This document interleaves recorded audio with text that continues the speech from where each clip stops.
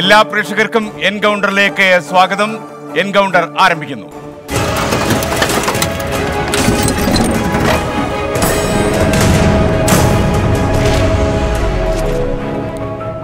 പ്രിയമുള്ളവരെ, സംസ്ഥാനത്ത് കോവിഡ് സ്ഥിരീകരിച്ചതിന് ശേഷം ഏറ്റവും അധികം പോസിറ്റീവ് കേസുകൾ റിപ്പോർട്ട് ചെയ്ത ദിവസമാണ് ഇന്ന്. 84 ആളുകൾക്കാണ് ഇന്ന് രോഗം സ്ഥിരീകരിച്ചത്. ഇതിൽ 79 പേരും കേരളത്തിന് പുറത്തുനിന്ന് എത്തിയവരാണ്. 5 പേർക്ക് സമ്പർക്കത്തിലൂടെ രോഗം ബാധിച്ചു. സംസ്ഥാനത്ത് ഇന്നൊരു മരണവും റിപ്പോർട്ട് ചെയ്തു. തെലങ്കാന സ്വദേശിയാണ് തിരുവനന്തപുരത്ത് മരിച്ചത്. സംസ്ഥാനത്ത് ഇതുവരെ സമൂഹ വ്യാപനം ഉണ്ടായിട്ടില്ലെങ്കിലും അതിനുള്ള സാധ്യത ഇപ്പോഴും നിലനിൽക്കുകയാണ്. സമ്പർക്കത്തിലൂടെയുള്ള രോഗവ്യാപനം കുതിച്ചുയരുന്നില്ല എന്നത് മാത്രമാണ് കേരളത്തിന് ആശ്വാസം. ICMR നിർദ്ദേശിച്ചതനുസരിച്ച് പരിശോധനാ രീതികളിൽ സംസ്ഥാനം മാറ്റം വരുത്തുകയാണ്. പ്രതിദിനം 3000 സാമ്പിൾ പരിശോധനയാണ് ഇപ്പോഴുള്ള ലക്ഷ്യം. കോവിഡ് വ്യാപനത്തിൻ്റെ പുതിയ സാഹചര്യമാണ് എൻകൗണ്ടർ ഇന്ന് ചർച്ച ചെയ്യുന്നത്.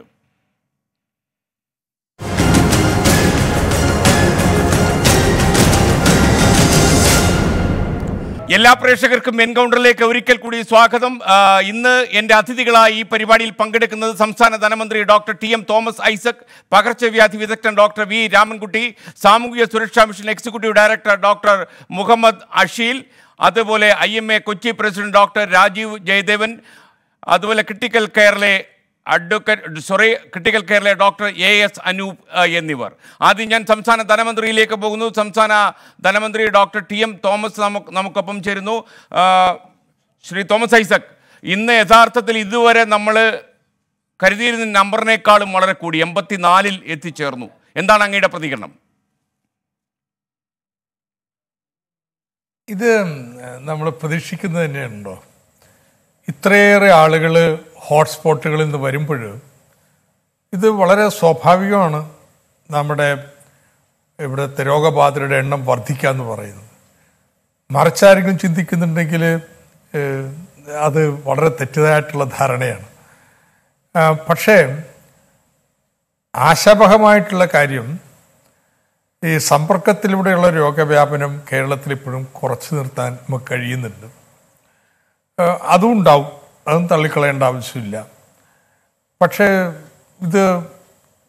അത് കുറച്ച് നിർത്താൻ കഴിഞ്ഞാൽ നമുക്ക് കാര്യങ്ങൾ നിയന്ത്രിച്ചു കൊണ്ടുപോകാൻ പറ്റും.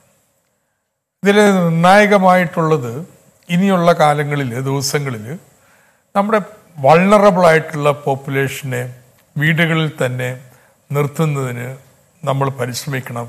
അതിലുണ്ടാകുന്ന വിജയത്തെ ആസ്പദമാക്കിയിരിക്കും ഈ ഫേറ്റാലിറ്റി റേറ്റ് എല്ലാം എത്ര ഉയരാം എന്നുള്ളത്. അപ്പോൾ ഒരു വശത്ത് പുറത്തുനിന്ന് വരുന്നവരെ കർശനമായ ക്വാറന്റൈന് വിധേയമാക്കാം. ബോർഡർ ചെക്ക് പോസ്റ്റുകളിൽ നിന്ന് വെട്ടിച്ച് കടന്നു വരുന്നവരെ ലോക്കലായിട്ട് തദ്ദേശഭരണ സ്ഥാപനങ്ങൾ തന്നെ നിരീക്ഷിച്ച് അവരെ ജാഗ്രതപ്പെടുത്തി വീട്ടിൽ നിരീക്ഷണത്തിലാക്കണം.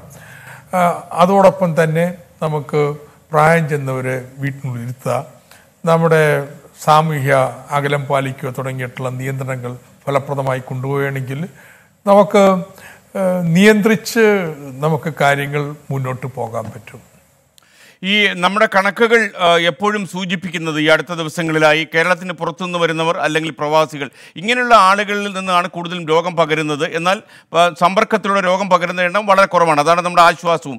എന്നാൽ ഇതിനെ വികാരപരമായി കത്തിച്ച് നിർത്തുവാനും, അതായത് ഈ പുറത്തുനിന്ന് വരുന്നവർ കൂടുതൽ ജാഗ്രത പാലിക്കണം, അവരുടെ സ്വന്തം മണ്ണിലേക്കാണ് വരുന്നതെങ്കിൽ ഇവിടെയുള്ള ആളുകൾക്ക് രോഗം പടർന്ന് പിടിക്കുവാതിരിക്കാൻ എല്ലാവിധമായ മുൻകരുതലുകളും സ്വീകരിക്കണം എന്ന് പറയുമ്പോൾ അതിനകത്ത് തന്നെ മറ്റുള്ള രീതിയിൽ അതിനെ വ്യാഖ്യാനിക്കാൻ ശ്രമങ്ങൾ നടക്കുന്നു ഈ അടുത്ത ദിവസങ്ങളായി. അതിനെക്കുറിച്ച് ഡോക്ടർ തോമസ് ഐസക്കിന്റെ അഭിപ്രായം എന്താണ്?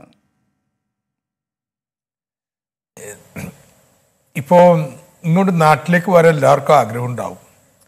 അവരങ്ങനെ ആഗ്രഹിക്കുന്നതുകൊണ്ട് അത് വളരെ ന്യായമാണ്. അവരുടെ സ്ഥലമല്ലേ, അവരുടെ നാടല്ലേ, തിരിച്ചു വരാൻ ആഗ്രഹിക്കുന്നുണ്ടാവും. കേരളമാണെങ്കിൽ ഏറ്റവും സുരക്ഷിതമായിട്ടുള്ള പ്രദേശമായിട്ട് എല്ലാവരും കാണുകയും ചെയ്യുന്നു. പക്ഷെ ഇങ്ങോട്ട് വരുമ്പോൾ അതിൻ്റെ ചില ചിട്ടകൾ നമ്മൾ ഉണ്ടാക്കിയിട്ടുണ്ട്. ആ ചിട്ടകൾ പാലിക്കാൻ പറ്റണം. പാസ് എടുക്കണം എന്നുള്ളത് തന്നെയാണ് ആദ്യത്തേത്. പാസ് എടുക്കണം നിർബന്ധിക്കുന്നത് എന്തുകൊണ്ട്? അവരുടെ വീട്ടിൽ ക്വാറന്റൈൻ ചെയ്യാൻ സൗകര്യം ഉണ്ടോ ഇല്ലയോ എന്ന് നമുക്ക് മനസ്സിലാക്കണം. അല്ലെങ്കിൽ ഇൻസ്റ്റിറ്റ്യൂഷണൽ ക്വാറന്റൈൻ നൽകണം. അപ്പം അവർ വന്ന് ഇറങ്ങുമ്പോൾ തന്നെ അവർ വീട്ടിലേക്കാണോ പോകേണ്ടത്, ഇൻസ്റ്റിറ്റ്യൂഷനിലേക്കാണോ പോകേണ്ടത് തുടങ്ങിയിട്ടുള്ളവയൊക്കെ തീരുമാനം വെക്കണമെന്നുണ്ടെങ്കിൽ അവർ വരുന്നത് അറിയണം, വരുന്നവർക്ക് പാസ് എടുത്തിരിക്കണം. അതുമാത്രമാണ് കേരളം വെക്കാൻ ഉദ്ദേശിക്കുന്ന ഒരു നിയന്ത്രണം എന്ന് പറയുന്നത്. ഇനിയുള്ള ദിവസങ്ങളിൽ കൂടുതൽ പേര് വരും, വളരെ സ്വാഭാവികം. നോർമൽ ഫ്ലൈറ്റുകൾ ആരംഭിക്കുന്നുണ്ട്, ട്രെയിനുകൾ ആരംഭിക്കും. അപ്പോൾ ഇത് പിക്കപ്പ് ചെയ്യും. ഇത് എല്ലാവരും കൂടി നമുക്ക് ആദ്യ ദിവസം തന്നെ തിക്കി നിറച്ച് ഇങ്ങോട്ട് കൊണ്ടുവരണം എന്ന് ശടിച്ചു കഴിഞ്ഞാൽ പറ്റത്തില്ല. ആ ഒരു നിയന്ത്രണമുണ്ട്. അതെല്ലാവരും മനസ്സിലാക്കണമെന്ന്. ശ്രീ തോമസ് മനസ്സിലാക്കാതെ ഇപ്പൊ ഉയർന്നു കേൾക്കുന്ന ഒരു പരാതി, നമ്മൾ സംസ്ഥാന സർക്കാർ കൊണ്ടുവരുന്ന ഈ പാസ് പോലെയുള്ള ഏർപ്പാടിലെല്ലാം കുറച്ച് ആ വ്യവസ്ഥകളെല്ലാം കുറച്ച് സങ്കീർണമാണ് എന്ന് പറയുന്നവരുണ്ട്. അവ ലളിതമായ വ്യവസ്ഥയിലൂടെ കൊണ്ടുപോകാൻ പറ്റില്ലായിരുന്നു എന്നാണ് ചോദ്യം. പീയൂഷ് ഗോയൽ പറഞ്ഞു തരട്ടെ വേറെ എന്താണ് വേണ്ടതെന്നുള്ളത്. അദ്ദേഹത്തിന് തോന്നുന്ന ട്രെയിൻ കേരളത്തിലേക്ക് ഇങ്ങ് വരിക, അവർ വന്നിറങ്ങി കഴിയുമ്പോൾ ഓരോ ജില്ലയിലേക്കുള്ളവർ ആരൊക്കെയെന്ന് തിരഞ്ഞു കണ്ടുപിടിക്കുക, എന്നിട്ട് അവരെ ബസ്സിൽ കയറ്റി തിക്കി നിറച്ച് ജില്ലകളിലേക്ക് കൊണ്ടുപോവുക. ഇതാണ് യു പിയിലും ബീഹാറിലും ബാക്കി വടക്കേന്ത്യയിലൊക്കെ നടക്കുന്നത്. അത് ഈ കേരളത്തിൽ നടത്താൻ ഉദ്ദേശിക്കുന്നില്ല. നമ്മൾ കർശനമായിട്ടുള്ള ഒരു സാമൂഹ്യ നിയന്ത്രണം സ്വയം പാലിച്ചുകൊണ്ടാണ് നമ്മൾക്കിത് വിജയിപ്പിക്കാൻ കഴിഞ്ഞിട്ടുള്ളത്. ഇതുവരെ ലോകത്തിൻ്റെ ശ്രദ്ധയിലേക്ക് വരാൻ കഴിഞ്ഞിട്ടുള്ളത്. അത് വലിയൊരു സാമൂഹ്യ സഹകരണത്തിൻ്റെ അടിസ്ഥാനത്തിൽ നടക്കുന്ന ഒന്നാണ്. അത് നിലനിർത്തി കൊണ്ടുപോകാൻ പറ്റണം. അപ്പോൾ ഗോയലിനെ പോലുള്ളവർക്ക് ഇതിനെക്കുറിച്ച് തിരിച്ചറിവില്ല. ഇതാണ് ഒരു കേന്ദ്രമന്ത്രിക്ക് ഇങ്ങനൊരു ധാരണ പോലും ഇല്ല. ഇങ്ങനെയൊക്കെയുള്ള നിയന്ത്രണങ്ങൾ വേണമെന്ന് പറയുന്നത് വലിയ കഷ്ടമാണ്. നമ്മുടെ രാജ്യത്തിൻ്റെ ദുർഗതിയാണ്. ഇത്രയും പേരെ എടുത്ത് ലോക്ക്ഡൗൺ വേണ്ടി വന്നു. അതിക്കൊരു മുൻകരുതൽ ഉണ്ടായില്ല.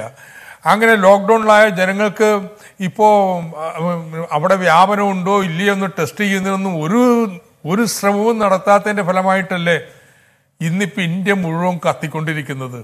ഈ പശ്ചിമേന്ത്യയിൽ നിന്ന് കിഴക്കോട്ട് ആളുകളൊക്കെ ഇങ്ങനെ പാലായനം ചെയ്ത് എത്തിച്ചേരുമ്പോൾ നമുക്ക് ഇന്ന് സാമാന്യം ഈ വ്യാപനത്തിൽ നിന്ന് സ്വതന്ത്രമായിരിക്കുന്ന ബീഹാർ, ബംഗാൾ, ഒറീസ അവിടെയൊക്കെ സ്ഥിതി എന്താവുമെന്ന് കണ്ടറിഞ്ഞോളൂ. അപ്പോൾ അദ്ദേഹത്തിന് മനസ്സിലാവുന്നില്ല. ഇത് മനസ്സിലായിട്ടും ബഹളം വെക്കുന്ന ചിലരുണ്ടാവും. ഇതൊക്കെ ഇതിൻ്റെ ഭാഗമാണെന്ന് കണ്ടേച്ചാൽ മതി. ഇപ്പം അതിനോട് തല്ലുപിടിക്കാൻ പോകണ്ട. കേരളത്തിൽ ഈ അച്ചടക്കമുണ്ട്, ഇത് പാലിച്ചേ പറ്റൂ. ഞാൻ താങ്കളിലേക്ക് തിരിച്ചു വരാം. ഡോക്ടർ രാമൻകുട്ടി, നമസ്കാരം. അങ്ങേ കണ്ടിട്ടും കുറച്ചു കാലമായി. എന്തായാലും അങ്ങ് ഈ ചർച്ചയിൽ പങ്കെടുക്കാൻ തീരുമാനിച്ചത് വളരെ നന്നായി. ഈ സംവാദത്തിലേക്ക് സ്വാഗതം. നമ്മളുടെ ഈ കണക്കുകൾ ഓരോ ദിവസം കഴിയും തോറും നമ്മളുടെ ഈ പോസിറ്റീവാകുന്ന രോഗികളുടെ എണ്ണം കൂടുന്നു എന്നത് ഒരു ഭിഷഗ്വരൻ, പരിചയസമ്പന്നനായ ഒരു വിദഗ്ധൻ എന്നുള്ള നിലയിൽ അങ്ങേ ആശങ്കപ്പെടുത്തുന്നുണ്ടോ? തീർച്ചയായിട്ടും നമ്മൾ ഒരുവിധം നിയന്ത്രിച്ച് നിർത്തിയിരുന്ന സ്ഥിതിയിൽ നിന്ന് കുറേശ്ശെയായിട്ട് അതിൽ നിന്ന് നിയന്ത്രണം ചോർന്നു പോകുന്നുണ്ടോ എന്ന് സംശയം. ഇപ്പോഴും നമ്മൾ പിടിവിട്ടിട്ടില്ല. എന്നാൽ പോലും വളരെ ആശങ്കയുള്ള ഒരു സ്ഥിതിയാണ് ഇന്നിപ്പോൾ കാണുന്നത്. ഏറ്റവും അധികം കേസുകളൊന്നും ഉണ്ടായെന്ന് പറയുന്നു. ഇനി ആളുകൾ വരാനിരിക്കുകയാണ്. അത് രണ്ടും കൂടെ വെച്ച് നോക്കുമ്പോൾ ആശങ്കയ്ക്ക് വകയുണ്ട്. ഡോക്ടർ, ഞാനൊരു കാര്യം ചോദിച്ചാൽ, ഇപ്പോൾ 84 രോഗികൾ പോസിറ്റീവായി എന്നാണല്ലോ ഇന്നിപ്പോൾ റിപ്പോർട്ട് ചെയ്തത്. അതിൽ 5 നമ്പറുകൾ മാത്രമേ സമ്പർക്കത്തിലൂടെ വന്നതുള്ളൂ. അപ്പോൾ ഈ ഒരു കാര്യം നമുക്ക് ആശ്വാസത്തിന് വഴിമരുന്നാണോ? അതെ, കുറച്ചൊക്കെ അതെ. കാരണം കൂടുതലും ഏറ്റവും അധികം റിപ്പോർട്ട് ചെയ്യപ്പെടുന്നത് പുറത്തുനിന്ന് വരുന്ന ആളുകൾക്കാണ്. അത് തീർച്ചയായിട്ടും നമുക്കിപ്പോൾ അഖിലേന്ത്യാ കണക്കുകൾ നോക്കിയാൽ മനസ്സിലാവുന്നത് ഏറ്റവും അധികം കേസുകളുള്ള സംസ്ഥാനങ്ങളിലൊന്ന് മഹാരാഷ്ട്രയും തമിഴ്നാടും ഡൽഹിയും ഒക്കെയാണ്. അത് പ്രത്യേകിച്ച് വലിയ സിറ്റികളുള്ള സംസ്ഥാനങ്ങൾ. അവിടെ നിന്നാണ് ഏറ്റവും അധികം മലയാളികൾ തിരിച്ചു വരുന്നത്. അവിടെ നിന്നൊക്കെ തന്നെയാണ്. അതുകൊണ്ട് അവിടെ നിന്ന് വരുന്നവരിൽ കേസ് കൂടുതൽ കാണുന്നു എന്നുള്ളത് പ്രതീക്ഷിക്കാവുന്നതാണ്. പക്ഷേ ഇവിടെ ഇപ്പോൾ ഇങ്ങനെ പോയി കഴിഞ്ഞാൽ നമുക്ക് സാമൂഹ്യ വ്യാപനം കൂടുതൽ ഉണ്ടാവില്ല എന്ന് പറയാൻ പറ്റില്ല. നമുക്ക് നിയന്ത്രിക്കാൻ ശ്രമിക്കാം എന്നല്ലാതെ ഒരു പരിധി കഴിഞ്ഞാൽ നമുക്ക് ചിലപ്പോൾ നമ്മുടെ മെഷീനറിക്ക് അത് പിടിച്ചു നിർത്താൻ പറ്റാത്ത അവസ്ഥയിലേക്ക് വന്നേക്കാം. തീർച്ചയായിട്ടും അതൊരു ആശങ്കയാണ്. കേരളത്തിലെ കാസർഗോഡ് പോലെയുള്ള ജില്ലകൾ നോക്കുമ്പോൾ ഡോക്ടറുടെ ഒരു അഭിപ്രായത്തിൽ ഈ സമൂഹ വ്യാപനം അതൊരു മഹാവിപത്ത്, അതിനുപരി ഈ രോഗം പടരാതിരിക്കാനുള്ള നടപടികളിൽ നമ്മൾ ദുർബലമാകുന്നത് എവിടെയാണ് അങ്ങയുടെ അഭിപ്രായത്തിൽ? അതിപ്പോൾ ഇങ്ങനത്തെ അല്ല ഏത് നടപടിക്കും കുറേ കഴിയുമ്പോൾ അതിനൊരു ഫറ്റീഗ് വരും. അതായത് ഇപ്പോൾ അവരുടെ ഒരു റുട്ടീൻ എപ്പോഴും കംപ്ലീറ്റ് ആയിട്ട് മാറ്റി വെച്ചുകൊണ്ടാണല്ലോ ഇതിന് സഹകരിക്കുന്നത്. അപ്പോൾ ഇത്രയും കാലം ചെല്ലുന്തോറും അത് ലംഘിക്കാനുള്ള ഒരു ടെംപ്റ്റേഷൻ കൂടി വരാൻ സാധ്യതയുണ്ട്. അതുകൊണ്ട് നിയന്ത്രണങ്ങൾ പ്രത്യേകിച്ച് ചില ജില്ലകളിൽ കൂടുതൽ റൂറൽ ഏരിയാസൊക്കെ ഉള്ളപ്പോൾ പോലീസിനും അവർക്ക് ഉറപ്പൊന്നും എത്താൻ പറ്റാത്ത സ്ഥലങ്ങളിലൊക്കെ കൂടുതൽ അഴിവുകൾ വന്നുകൊണ്ടിരിക്കും. അതൊക്കെ പ്രതീക്ഷിതമാണ്.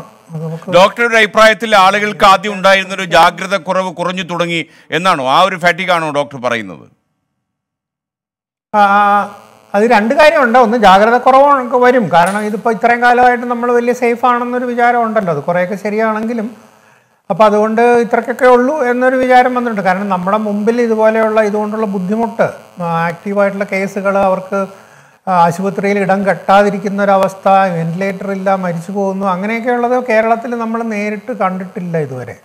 അത് കണ്ടിട്ടുള്ള മലയാളികൾ മറ്റുള്ള സ്ഥലങ്ങളിലുള്ള ന്യൂയോർക്കിലും മറ്റ് പാശ്ചാത്യ രാജ്യങ്ങളിലുമൊക്കെയുള്ള പല മലയാളികളും അതിനെക്കുറിച്ച് എഴുതുകയും സംസാരിക്കുകയൊക്കെ ചെയ്തിട്ടുണ്ട്. വളരെ വല്ലാത്തൊരവസ്ഥയാണത്. നമുക്ക് തീർച്ചയായിട്ടും അങ്ങനെയൊന്നും വരാതിരിക്കട്ടെ. പക്ഷെ അതുകൊണ്ട് അത് നേരിട്ട് നമ്മുടെ മുമ്പിൽ ഇല്ലാത്തതുകൊണ്ട് പലപ്പോഴും ചിലപ്പോൾ ഇത്രയൊക്കെ ഇതൊന്നും വലിയ കാര്യമില്ല എന്ന് ഇപ്പോൾ എൻ്റെ അനുഭവത്തിൽ ഇപ്പോൾ കുറച്ച് ദിവസം നമ്മളിപ്പോൾ റിലാക്സ് ചെയ്ത് തുടങ്ങിയ പിന്നെ എന്തെങ്കിലും കാര്യത്തിന് എന്തെങ്കിലും വാങ്ങിക്കാനൊക്കെ പുറത്തേക്ക് പോകുമ്പോൾ കടകളിലൊക്കെ സാമാന്യം നല്ല തിരക്കുണ്ട്. അപ്പോൾ മാസ്ക് ഒക്കെ ധരിക്കുന്നുണ്ടെങ്കിലും ആളുകൾ അകലം പാലിക്കുന്നതിനൊക്കെ പഴയ പോലെയുള്ള ഒരു നിർബന്ധ ബുദ്ധിയൊന്നും കാണിക്കുന്നില്ല എന്നുള്ളതാണ് ഞാൻ കാണുന്നത്.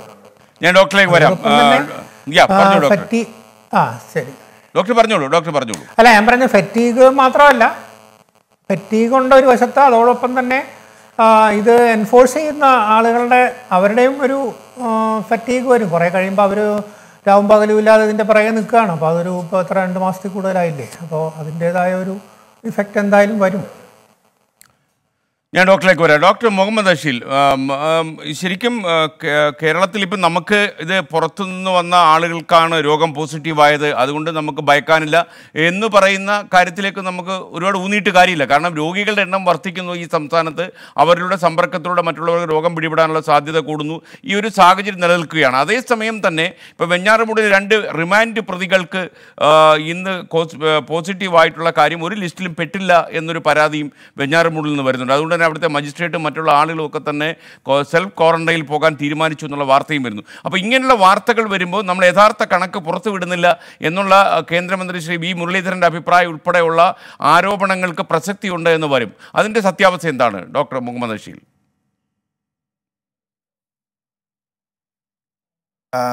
അതിലേക്ക് വരുന്നതിന് മുമ്പ് നമ്മളിപ്പം നേരത്തെ സൂചിപ്പിച്ച് എന്തുകൊണ്ടാണ് നമ്മളിപ്പം ഇത്തരൊരു ഗൗരവകരമായ സിറ്റുവേഷൻ ഉണ്ട് എന്ന് പറയുന്നത്, അത് നമ്മൾ മനസ്സിലാക്കേണ്ടതുണ്ട്. അതോടനുബന്ധിച്ച് തന്നെയാണ് മറ്റു കാര്യങ്ങളും വരുന്നത്, ഇപ്പം ചോദിച്ച കാര്യം അടക്കം.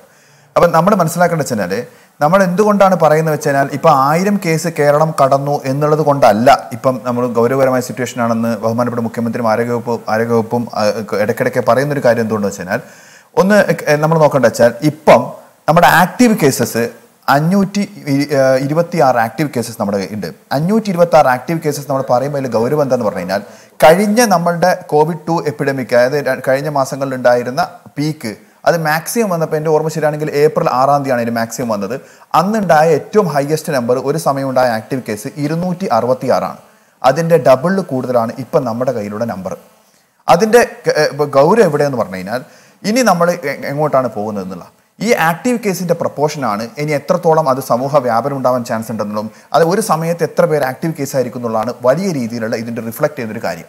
ഈ ആക്റ്റീവ് കേസസിനെ നമ്മൾ മിനിമം R0 എന്ന് പറഞ്ഞു കഴിഞ്ഞാൽ എത്ര റീപ്രൊഡക്ഷൻ വെച്ച് നോക്കിക്കഴിഞ്ഞാൽ വളരെ കുറഞ്ഞ സമയം കൊണ്ട് തന്നെ ഇത് 3 അക്കവും 4 അക്കവും ഈ കേസ് മാത്രം കേട്ടോ, ഈ കേസ് ഈ ആക്റ്റീവ് കേസസ് മാത്രം അതിൽ നിന്ന് തന്നെ 5000 കേസ് ആവാൻ വേണ്ടി വെറും 2 ആഴ്ചയുടെ സമയം വേണ്ട നമുക്ക് ആവണമെങ്കിൽ. അതാണ് അതിൻ്റെ ഒരു പ്രൊപ്പോർഷൻ പോകുന്നത്.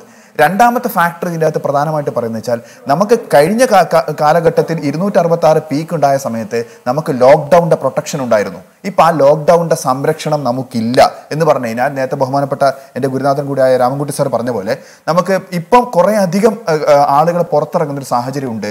നമ്മൾ കുറച്ചുകൂടി ഫ്രീ ആയിട്ട് നിൽക്കുന്ന സമയത്ത് എന്തായാലും അങ്ങനെ ചെയ്തേ പറ്റുള്ളൂ. കാരണം നമുക്ക് ജീവനോടൊപ്പം ജീവിതം മുന്നോട്ട് കൊണ്ടുപോകേണ്ട സാഹചര്യമുണ്ട്. അതുകൊണ്ട് തന്നെ ഈ ഒരു സാഹചര്യം കൂടുതലാണ്, വ്യാപനം ഉണ്ടാവാനുള്ള ചാൻസ് സ്വാഭാവികമായിട്ട് കൂടുതലാണ്. മൂന്നാമത്തെ പ്രധാനപ്പെട്ട കാര്യം എന്ന് വെച്ചാൽ റേറ്റ് ഓഫ് ഫ്ലോ. അത് വളരെ ഇമ്പോർട്ടൻ്റ് ആണ്. നമ്മൾ പലപ്പോഴും അങ്ങനെ തന്നെ നിൽക്കുക. നമുക്ക് പ്രെഡിക്റ്റ് ചെയ്യാൻ പറ്റാത്തത്, നാളെ എത്ര പുതിയ കേസ് വരെ നമുക്ക് പ്രെഡിക്റ്റ് ചെയ്യാൻ പറ്റാത്തത് ഈ വരുന്ന ആളുകൾ. ഉദാഹരണം പറഞ്ഞാൽ നമ്മളിപ്പം ഇന്ത്യയിലെ 11 മുനിസിപ്പാലിറ്റിയിലാണ് ഇപ്പോൾ 70 കേസ്, മുനിസിപ്പൽ ഏരിയയിലാണ് 70% കേസ് ഉള്ളത്. മുംബൈ പോലുള്ള സ്ഥലങ്ങൾ നമ്മളുടെ മൊത്തം കേസെടുത്ത് വന്ന കേസുകൾ നോക്കിയാൽ, ഇപ്പം വന്ന കേസുകൾ നോക്കിയാൽ ഒരു 1/4 1/4 വന്നിരിക്കുന്നത് മുംബൈയിൽ നിന്ന് തന്നെയാണ്. അപ്പോൾ അങ്ങനെ വരുമ്പോൾ സമയത്ത് നമുക്കറിയില്ല, നാളെ പ്രെഡിക്റ്റ് ചെയ്യാൻ പറ്റില്ല നാളെ എത്രയാണ് പുതിയ കേസ് വരികയെന്ന്. കാരണം ഇപ്പോൾ ഒരു നേരത്തെ ഉണ്ടായ പ്രെഡിക്റ്റബിലിറ്റി വളരെ ക്ലിയറാണ്. കാരണം നമ്മളുടെ എത്ര ഇപ്പോൾ കേസുണ്ട്, അതിനെങ്ങനെ പ്രൊജക്റ്റ് ചെയ്യാൻ പറ്റും. പക്ഷേ ആ പ്രൊജക്ഷൻ ഇപ്പം കുറച്ച് ബുദ്ധിമുട്ട്, അൺസർട്ടനിറ്റി ഉള്ളതെന്ന് വെച്ചാൽ നമുക്ക് ഇമ്പോർട്ടഡ് കേസസ് വളരെ കൂടുതൽ വരുന്നു. അതും ഹോട്ട്സ്പോട്ടിൽ നിന്ന്, കണ്ടെയ്ൻമെന്റ് സോൺസിൽ നിന്ന്. ശരിക്കും പറഞ്ഞാൽ അവിടെ തന്നെ കണ്ടെയ്ൻ ചെയ്യണമെന്നാണ്. കണ്ടെയ്ൻമെന്റ് സോൺസ് ആളുകൾ വളരെ കൂടി വരുന്നു. പിന്നെ ഹോട്ട്സ്പോട്ടുകൾ മിക്സ് ചെയ്യുന്നു. പല സ്ഥലങ്ങളിൽ ഇപ്പം ഞാൻ പറഞ്ഞ പോലെ 11 മുനിസിപ്പൽ ഏരിയ ഇന്ത്യയിലുള്ളത് മിക്സ് ചെയ്തിട്ട് ആ ഹോട്ട്സ്പോട്ടുകൾ ഒരു വ്യാപിക്കുന്ന സാഹചര്യമുണ്ട്. അപ്പം നമ്മൾ മനസ്സിലാക്കേണ്ടത് വെച്ചാൽ അത്തരം ഒരു സിറ്റുവേഷൻ കേരളത്തിൽ ഇന്ത്യയിൽ നിലനിൽക്കുന്നു. കേരളത്തിൽ ഈ സിറ്റുവേഷൻ ഇപ്പം എന്തുകൊണ്ടാണ് എക്സ്പ്ലോസീവായ സിറ്റുവേഷനായി നിൽക്കുന്നു. ആ സമയം നേരത്തെ സൂചിപ്പിച്ച പോലെ നമ്മൾ പ്രിക്കോഷൻസ് കൂടുതലായി എടുക്കേണ്ട സമയമാണ്. ഇനി കണക്കിൻ്റെ കാര്യത്തെക്കുറിച്ച് ഇത് ഒരു വല്ലാത്തൊരു വെറുതെ ഒരു ഇതുണ്ടാക്കുന്നൊരു സാഹചര്യമാണ്. വെറുതെ അനാവശ്യമായിട്ടുള്ള കൺഫ്യൂഷൻസ് അതിൻ്റെ അകത്ത് ഉണ്ടാക്കുക. എങ്ങനെയാണ് ഒരു ടെസ്റ്റ് പോസിറ്റീവ് ആണെന്നോ നെഗറ്റീവ് ആണെന്നോ ഒക്കെ നമ്മൾ പറയുന്നത്? ഇത് മുമ്പ് ഉണ്ടായിരുന്നതാണ്. ചില കേസുകൾ നമ്മൾ ടെസ്റ്റ് ചെയ്യുന്നത് അത് പോസിറ്റീവ് ആണെന്ന്, പോസിറ്റീവ് ആയിരുന്നു, പിന്നെ അത് പിന്നീട് നെഗറ്റീവായി. നമ്മൾ കൺഫേം ചെയ്യേണ്ട കേസുകളെ സംബന്ധിച്ചിടത്തോളം നമ്മൾ റീകൺഫർമേഷൻ, ടെസ്റ്റുകൾ നോൺ കൺക്ലൂസീവ് ആണെങ്കിൽ നമ്മൾ റീകൺഫർമേഷന് വിടും. ഇതൊന്നും ഒളിപ്പിക്കാൻ പറ്റത്തില്ല. ഒരാൾ കേസല്ല എന്ന് പറഞ്ഞ് മാറ്റി നിർത്താൻ വേണ്ടി പറ്റുമോ? പിന്നെ എന്തായാലും പുറത്ത് വരത്തില്ലേ? കൂടാതെ കേരളത്തിനെ സംബന്ധിച്ചോളം കേരളം എടുക്കുന്ന ടെസ്റ്റിംഗ് സ്ട്രാറ്റജിയും റിപ്പോർട്ടിംഗ് സ്ട്രാറ്റജിയും ICMR അടക്കം പലവട്ടം അപ്രീഷിയേറ്റ് ചെയ്ത് പറഞ്ഞിരിക്കുകയാണ്. ടെസ്റ്റിംഗ് എന്ന് പറഞ്ഞാൽ എന്താണ്? നമ്മൾ ടെസ്റ്റിംഗ് ഇങ്ങനെ അളക്കുക. ടെസ്റ്റിങ്ങിൻ്റെ അഡ്വക്കസി അളക്കാൻ വേണ്ടിയിട്ടുള്ള മാനദണ്ഡം എന്ന് പറയുന്നത് കേസ് പെർ മില്യൻ്റെ എത്ര ഇരട്ടിയാണ് ടെസ്റ്റ് പെർ മില്യൺ എന്നുള്ളൊരു പ്രധാനപ്പെട്ട ഒരു കമ്പണന്റ് നോക്കിയിട്ടാണ്. അത് നമ്മുടെ കേരളത്തിലാണെങ്കിൽ കേസ് പെർ മില്യൻ്റെ 68 ഇരട്ടിയാണ് ടെസ്റ്റ് പെർ മില്യണിൽ. അതേസമയം ഗുജറാത്തിൽ അത് 12 ഇരട്ടി മാത്രമാണ്. ഇന്ത്യയിൽ ഒട്ടാകെ നോക്കുകയാണെങ്കിൽ 21 ഇരട്ടി മാത്രമാണ്. മഹാരാഷ്ട്രയിൽ വെറും 7.5 ഇരട്ടി മാത്രം. അതുകൊണ്ട് അത് മറ്റൊരു കാര്യം. ICMRന്റെ ഗൈഡ് ലൈൻസിൻ്റെ കാര്യം. ICMRന്റെ ഗൈഡ് ലൈൻസ് കേരളം എടുക്കുന്ന സ്ട്രാറ്റജീന് ഒരുപക്ഷെ അതിനെ അവലംബിച്ചുകൊണ്ടാണ് ICMR 19.5 ടെസ്റ്റിങ്ങിന്റെ ഗൈഡ് ലൈൻസ് റിവ്യൂ ചെയ്ത്. അതിൻ്റെ അകത്ത് ജലദോഷപ്പനി, IL ഇൻഫ്ലുവൻസ ലൈക്ക് ഇൽനെസ് ഉള്ള കാര്യം അതും വ്യാപകമായി പരിശോധിക്കണം എന്ന് പറഞ്ഞു. നമ്മൾ നേരത്തെ അത് കുറച്ച് പരിശോധിച്ചിരുന്നു. പക്ഷേ അതുകൂടി ഇന്ന് നമ്മൾ വർദ്ധിപ്പിക്കുകയാണ്. നമ്മൾ എന്നിട്ടും ഈ ടെസ്റ്റ് അഡിക്വസിന് നമ്മൾ ടെസ്റ്റ് വർദ്ധിപ്പിക്കുന്നത് എന്താ വെച്ചാൽ നമുക്ക് ഈ ലെവലിൽ, കാരണം നമ്മളുടെ പോപ്പുലേഷൻ ഒബ്സർവേഷനുള്ള പോപ്പുലേഷൻ കൂടുകയാണ്. അപ്പം നമ്മൾ ടെസ്റ്റുകൾ കൂട്ടുകയാണ്. അതാണ് പറഞ്ഞത് വരും ദിവസങ്ങൾ ടെസ്റ്റ് കൂട്ടാന്ന് പറഞ്ഞു. അപ്പോൾ എനിക്കൊന്ന് ഈ അതേസമയം കള്ള റിപ്പോർട്ട് ചെയ്യുന്ന സ്ഥലങ്ങളും ഉണ്ട്. അതാണ് ഞാൻ നേരത്തെ പറഞ്ഞത്. കേന്ദ്ര സർക്കാർ ഞാൻ പറഞ്ഞിരിക്കുന്ന 20 ഡിസ്ട്രിക്ട് ഇന്ത്യയിൽ കേസുകൾ പൂഴ്ത്തി വെക്കുന്നു. അതിലൊന്നുപോലും കേരളമില്ല എന്ന് ബഹുമാനപ്പെട്ട മുഖ്യമന്ത്രി പറയുകയുണ്ടായി. അതായത് ഈ പറഞ്ഞ 20 ഡിസ്ട്രിക്റ്റിൽ ഒന്നുപോലും കേരളത്തിലില്ല. ഉള്ളത് എവിടെയെന്ന് വെച്ചാൽ ഗുജറാത്തിലുണ്ട്, വെസ്റ്റ് ബംഗാളിലുണ്ട്, കർണാടകയിലുണ്ട്, ആന്ധ്രാപ്രദേശിലുണ്ട്. അവിടെയൊക്കെ എന്ന് വെച്ചാൽ ഡെത്ത്സും ഇതും പൂഴ്ത്തി വെക്കുന്ന സാഹചര്യമുണ്ട്. അപ്പോൾ കേരളത്തിലെ സ്റ്റാറ്റിസ്റ്റിക്സ് എന്ന് പറഞ്ഞാൽ നമ്മൾ വളരെയധികം ഒബ്സർവേഷൻ, മീഡിയ ഒബ്സർവേഷൻ വളരെ കാര്യമായിട്ടുള്ളതാണ്. നമ്മുടെ scientific observation കാര്യമായിട്ടുള്ളതാണ്. Team of experts ഇത് ഇവാലുവേറ്റ് ചെയ്യുന്നതാണ്. സോ ഐ തിങ്ക് അങ്ങനത്തെയുള്ള ആശങ്കകൾ വെറുതെ സൃഷ്ടിക്കേണ്ടതില്ല. പക്ഷെ അതേസമയം നമ്മൾ ടെസ്റ്റുകൾ വർദ്ധിപ്പിക്കുന്നുണ്ട്, കൂടുതൽ റിപ്പോർട്ടിംഗ് വർദ്ധിപ്പിക്കുന്നുണ്ട്. ജാഗ്രത കൂട്ടേണ്ട സമയം തന്നെയാണിത്. ഞാൻ ഡോക്ടറേക്ക് വരാം. ഡോക്ടർ രാജീവ് ജയദേവൻ, ശരിക്കും ഡോക്ടർ വി രാമൻകുട്ടി പറഞ്ഞ ഒരു കാര്യം താങ്കൾ ശ്രദ്ധിച്ചല്ലോ. അദ്ദേഹത്തെ പോലെ ഒരു എക്സ്പീരിയൻസ്ഡ് ആയിട്ടുള്ള ഒരാൾ പറയുന്ന ഒരു അഭിപ്രായമാണത്. കാരണം ആളുകൾക്ക് കുറേ അധികം ആഴ്ചകളായിട്ട് ഇങ്ങനെ അകത്തൊക്കെ ഇരുന്നപ്പോൾ മാത്രമല്ല ഇത് കേരളം വളരെ വളരെ സേഫാണെന്നുള്ളൊരു തോന്നൽ ആളുകൾക്ക് കാര്യമായി വന്നു കഴിഞ്ഞു. മാത്രമല്ല ഇന്ന് ബാറ് തുറന്നപ്പോൾ ചില ഹോട്ടലിൻ്റെ മുന്നിലൊക്കെ ആളുകൾ വലിയ ഇരച്ചു കയറുന്നുണ്ടായിരുന്നു. കാര്യം ഒരു 10-12 കൊല്ലം പട്ടിണി കിടന്ന ഒരാളിൻ്റെ മുമ്പിലേക്ക് ഒത്തിരി ഭക്ഷണം വെച്ച് നീട്ടിയാൽ എന്താവും അതേപോലെ ആയിരുന്നു അവസ്ഥ. ഒരു ഇത്തിരി വെള്ളം തരൂ, ഈ ദാഹജലം കിട്ടിയിട്ട് വേണം ഞങ്ങൾക്കൊന്ന് ജീവിക്കാൻ എന്ന രീതിയിലായിരുന്നു നമ്മുടെ ബഹുജനങ്ങൾ ഇന്ന് ഇടിച്ച് കയറിയത്. പല ബാറിലും അങ്ങനെ അല്ലാതൊക്കെ തന്നെ മദ്യം ഒഴിച്ചു കൊടുക്കുന്നതൊക്കെ ഉണ്ട്. അങ്ങനെ പലവിധമായ വാർത്തകളൊക്കെ ഇന്ന് വരുന്നുണ്ടായിരുന്നു.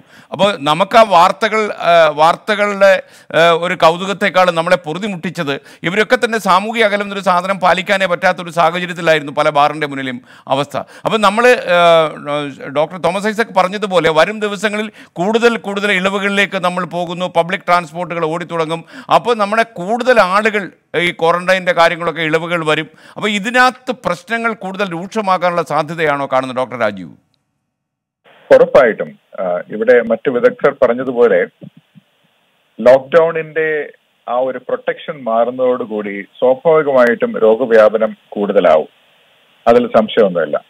പക്ഷേ പക്ഷേ നമ്മൾ എപ്പോഴും ചിന്തിക്കേണ്ടത് പൊതുജനം നമ്മൾ ചിന്തിക്കേണ്ടിയിരിക്കുന്നു. അവരുടെ പെരുമാറ്റ രീതികൾ നിരീക്ഷിക്കേണ്ടിയിരിക്കുന്നു. അത് എന്തുകൊണ്ട് എന്ന് അന്വേഷിക്കണം.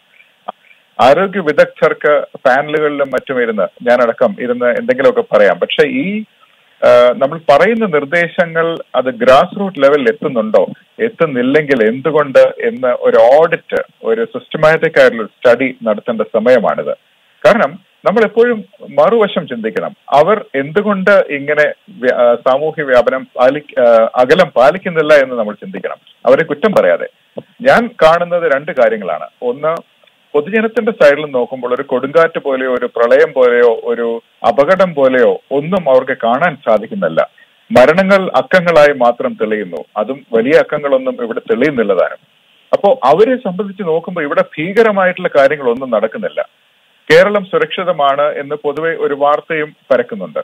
അപ്പൊ ഒരു ഒരു ആവറേജ് സിറ്റിസന്റെ സൈഡിൽ നിന്ന് നോക്കുമ്പോൾ അവരാലോചിക്കുന്നത്, ഞാൻ എന്തിനാണ് ഈ കഷ്ടപ്പെടുന്നത്? എനിക്ക് എന്റെ കുടുംബം പുലർത്തണ്ടേ? എനിക്ക് മദ്യപിക്കണ്ടേ? എനിക്ക് പുറത്തേക്ക് ഇറങ്ങണ്ടേ എന്നായിരിക്കും അവർ ചിന്തിക്കുക. രണ്ടാമത്തെ കാര്യം എന്ന് പറയുന്നത് മോബ് സൈക്കോളജിയാണ്. മോബ് സൈക്കോളജിയും ഇൻഡിവിജ്വൽ സൈക്കോളജിയും രണ്ടാണ്. ഒരു മോബ് എന്ന് പറഞ്ഞാൽ 3-4 ആളിൽ കൂടുതൽ പേര് വരുന്ന ഒരു സംഘം പെരുമാറുന്നത് ഒരു സിംഗിൾ ഓർഗാനിസം ആയിട്ടാണ്. ഓർഗാനിസം എന്ന് പറഞ്ഞാൽ നമ്മൾ തേനീച്ചക്കൂട്ടം കണ്ടിട്ടില്ലേ, ഉറുമ്പിൻ കൂട്ടം കണ്ടിട്ടില്ലേ? ദേ behave as A single unit. അതുപോലെയാണ് മോബ്. 1-2 ആൾക്കാരോട് നമുക്ക് പറഞ്ഞു നിൽക്കാൻ സാധിക്കും. പക്ഷെ 4 പേരിൽ കൂടുതലാവുമ്പോൾ അവരുടെ പെരുമാറ്റം അതിൽ ഒരാളുടെ ഒരു ആവറേജ് പെരുമാറ്റം അനുസരിച്ചിരിക്കും. അപ്പൊ അതിൽ പ്രധാനിയായിട്ടുള്ള ഒരാൾ നിയമം ലംഘിക്കുകയാണെങ്കിൽ ബാക്കി എല്ലാവരും അതുപോലെ തന്നെ പ്രവർത്തിക്കും. അതുകൊണ്ട് നമ്മുടെ സമൂഹത്തിലുള്ള ഒപ്പീനിയൻ ലീഡേഴ്സ്, അതായത് സമൂഹത്തിൽ പ്രമുഖരായിട്ടുള്ള വ്യക്തികൾ, പൊതുജനങ്ങൾ ബഹുമാനിക്കുന്ന വ്യക്തികൾ, ഇപ്പൊ ഡോക്ടർ രാമൻകുട്ടി ഇവിടെ മാസ്ക് ധരിച്ചിരിക്കുന്നത് ആ ഒരു ആശയം കാണിക്കാൻ വേണ്ടിയിട്ടാണ്. ഞാൻ പറയുന്നത് പൊതുജനങ്ങൾക്കിടയിലുള്ള പ്രമുഖർ അത് ഈ മാനദണ്ഡങ്ങൾ ശക്തമായിട്ട് ഏറ്റെടുത്ത് അണികൾക്ക് അത് കൂടുതൽ പറഞ്ഞു കൊടുക്കണം. ഗ്രാസ് റൂട്ട് ലെവലിൽ വേണം. നേരത്തെ ഡോക്ടർ അഷീൽ പറഞ്ഞതുപോലെ അദ്ദേഹം ഒരു പൊതുജനാരോഗ്യ വിദഗ്ധനാണ്, നമ്മുടെ സാമൂഹ്യ സുരക്ഷാ മിഷന്റെ ഡയറക്ടറാണ്. അദ്ദേഹവും പറയുന്നത് ഈ ഗ്രാസ് റൂട്ട് ലെവലിലാണ് നമ്മൾ ഇത് അപ്ലൈ ചെയ്യേണ്ടത്. അപ്പോ ഈ 2 വിഷയങ്ങളാണ് എനിക്ക് ഇവിടെ പ്രസക്തമായിട്ട് തോന്നിയത്. ഓക്കെ, ഞാൻ വരാം ഡോക്ടർ അനൂപ് കുമാർ. ഇന്നത്തെ കണക്കുകളുടെ ഒരു ഇത് വെച്ചിട്ട്, കാരണം ആളുകൾക്ക് നമുക്ക് എന്തായാലും ഈ കുറച്ചാഴ്ചകളായി മാധ്യമങ്ങളും അതേപോലെയുള്ള പ്രചാര വേലകൾ ഒരുപാട് ചെയ്തിട്ടാണ് ഒരുപക്ഷെ ഇത്രയും ജാഗ്രതയിലൊക്കെ നമ്മുടെ ആളുകൾ പോയത്. എന്നാൽ പൊതുസ്ഥലങ്ങളൊക്കെ തുറന്നു കിട്ടിയതോടെ അവിടെ ആളുകൾ തടിച്ചുകൂടുകയാണ്. അപ്പോൾ നമ്മൾ അവരെ കുറ്റപ്പെടുത്തിയിട്ടും കാര്യമില്ല. വാഹനങ്ങളെ കൂടുന്നു. കുറച്ചാഴ്ചകളായി ആൾക്കാർക്ക് ജീവിതം വഴിമുട്ടി നിൽക്കുന്ന ഒരു അവസ്ഥയിൽ നിന്ന് അവർ പുറത്തേക്ക് വരികയാണ്. അപ്പോൾ അതേസമയം നമ്മുടെ ഈ കണ്ടെയ്ൻമെൻറ്റ് സോണിൽ ഡോക്ടർ അഷീൽ പറഞ്ഞ പോലെ കണ്ടെയ്ൻ ചെയ്യേണ്ട ആളുകൾ പലപ്പോഴും വണ്ടി കയറി കേരളത്തിലേക്ക് വരുന്ന ഒരു സ്ഥിതി. അപ്പോൾ ഇങ്ങനെയുള്ള സ്ഥലത്തു നിന്നൊക്കെ ആളുകൾ വരുമ്പോൾ ഒരുപക്ഷെ ഈ സമ്പർക്കത്തിലൂടെ തന്നെ രോഗം ബാധിക്കാനുള്ള സാധ്യതകളും കൂടുകയാണ്. ഡോക്ടർ അനൂപ് കുമാർ. തീർച്ചയായും നേരത്തെ ഡോക്ടർ അഷീലും ബാക്കി ആൾക്കാരൊക്കെ സൂചിപ്പിച്ച പോലെ തന്നെ നമ്മുടെ നാട്ടിലെ കേസുകളുടെ എണ്ണം കൂടുന്നതനുസരിച്ച് രോഗവ്യാപനത്തിനുള്ള സാധ്യതയും വളരെ കൂടുതലാണ്. അത് മനസ്സിലാക്കിക്കൊണ്ട് തന്നെ നമ്മൾ ഓരോരുത്തരും ഈ കൃത്യമായ നിർദ്ദേശങ്ങൾ പാലിക്കുക എന്നുള്ളത് മാത്രമേ നമുക്ക് ഇതിനകത്ത് പ്രധാനമായിട്ടും ചെയ്യാനുള്ളൂ. പക്ഷെ ഒരു കാര്യം നമ്മൾ മനസ്സിലാക്കേണ്ടത്, നമ്മൾ കൃത്യമായി ഈ നിർദ്ദേശങ്ങളൊക്കെ പാലിച്ചുകൊണ്ട് ഈ ഹോം ക്വാറന്റൈൻ ഫലപ്രദമായി നടപ്പിലാക്കി കേസുകളുടെ എണ്ണം 0 ഏകദേശം എത്തിച്ച ശേഷമാണ് നമ്മൾ ഈ 3ാം ഘട്ടത്തിലേക്ക് അല്ലെങ്കിൽ വീണ്ടും പുറത്തു നിന്നുള്ള ആൾക്കാരെ സ്വീകരിക്കാൻ തയ്യാറാവുന്നത്.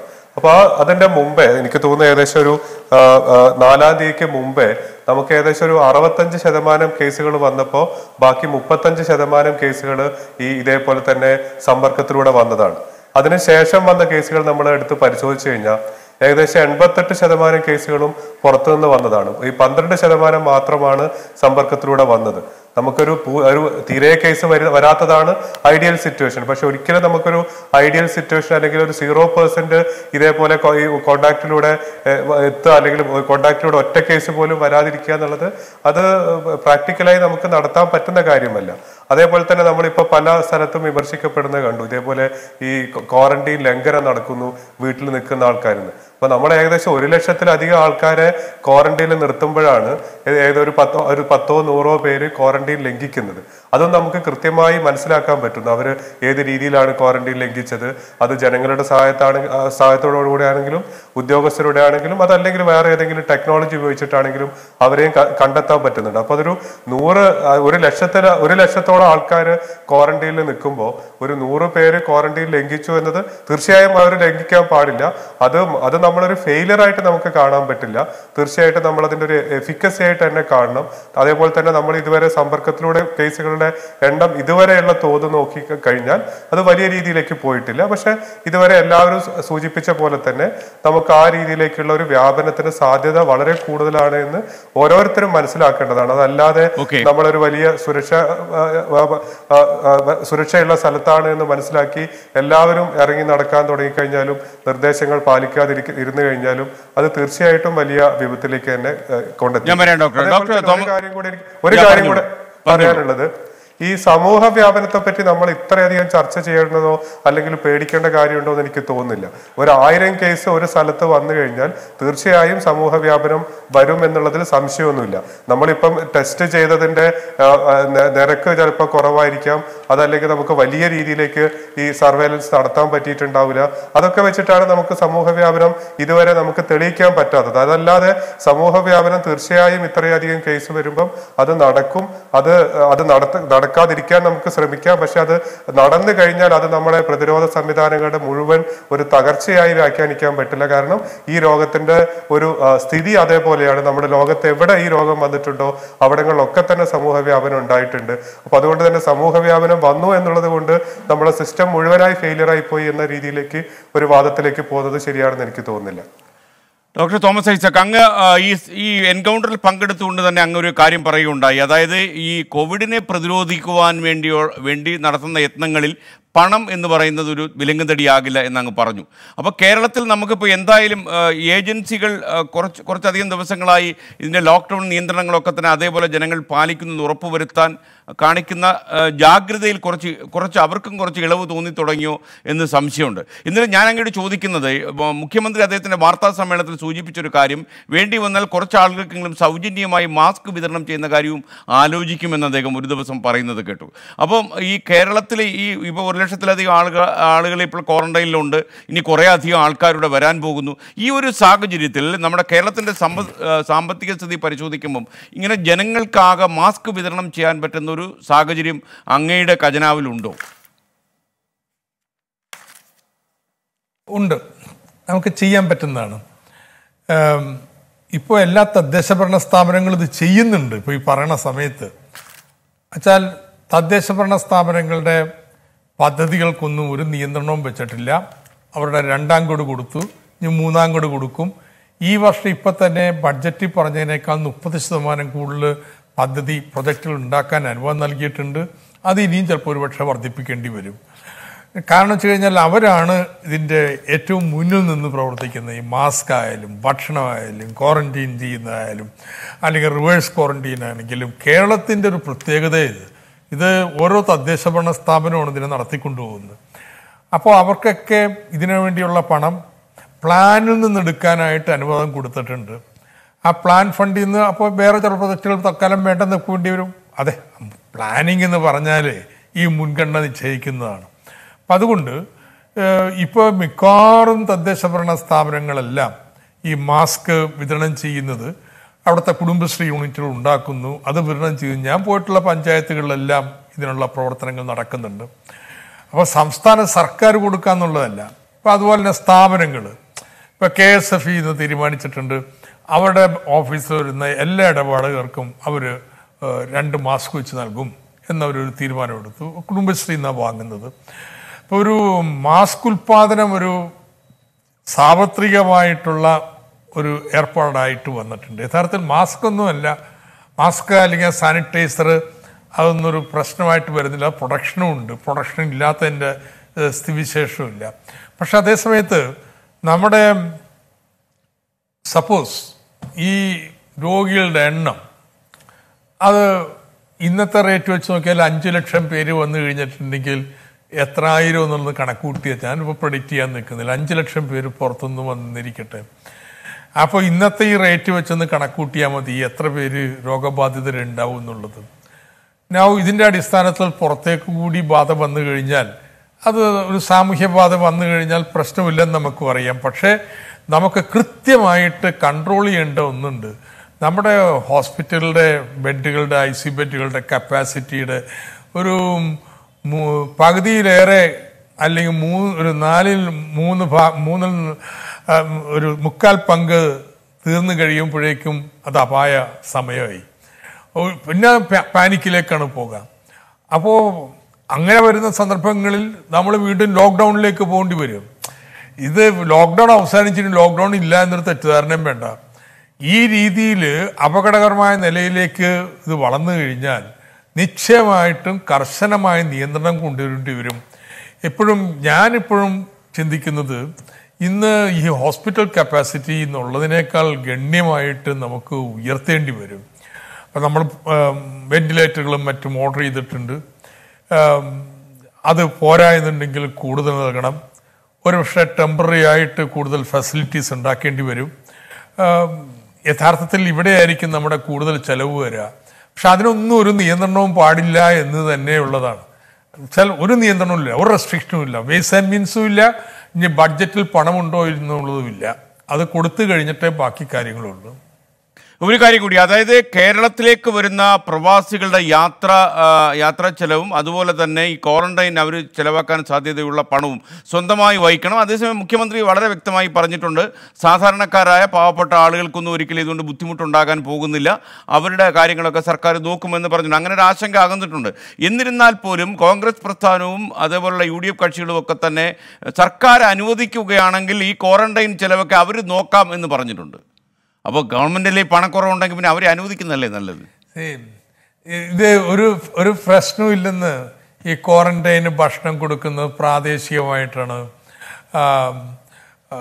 അപ്പോൾ ഇങ്ങനെയുള്ള ഫണ്ടുകളൊക്കെ ഇഷ്ടം പോലെയുള്ളവർ തദ്ദേശ ഭരണ സ്ഥാപനങ്ങളെ സഹായിച്ചാൽ മതി. ഇന്ന് ഈ ക്വാറന്റൈൻ ഫെസിലിറ്റി തയ്യാറാക്കുന്നു, അവിടെ സൗകര്യങ്ങൾ ഒരുക്കുന്നതൊക്കെ തദ്ദേശ ഭരണ സ്ഥാപനങ്ങളാണ്. ഇവർക്ക് ഇതുകൊണ്ട് ആരും ബന്ധമില്ല എന്നതൊക്കെ തെളിയിക്കുന്നത്.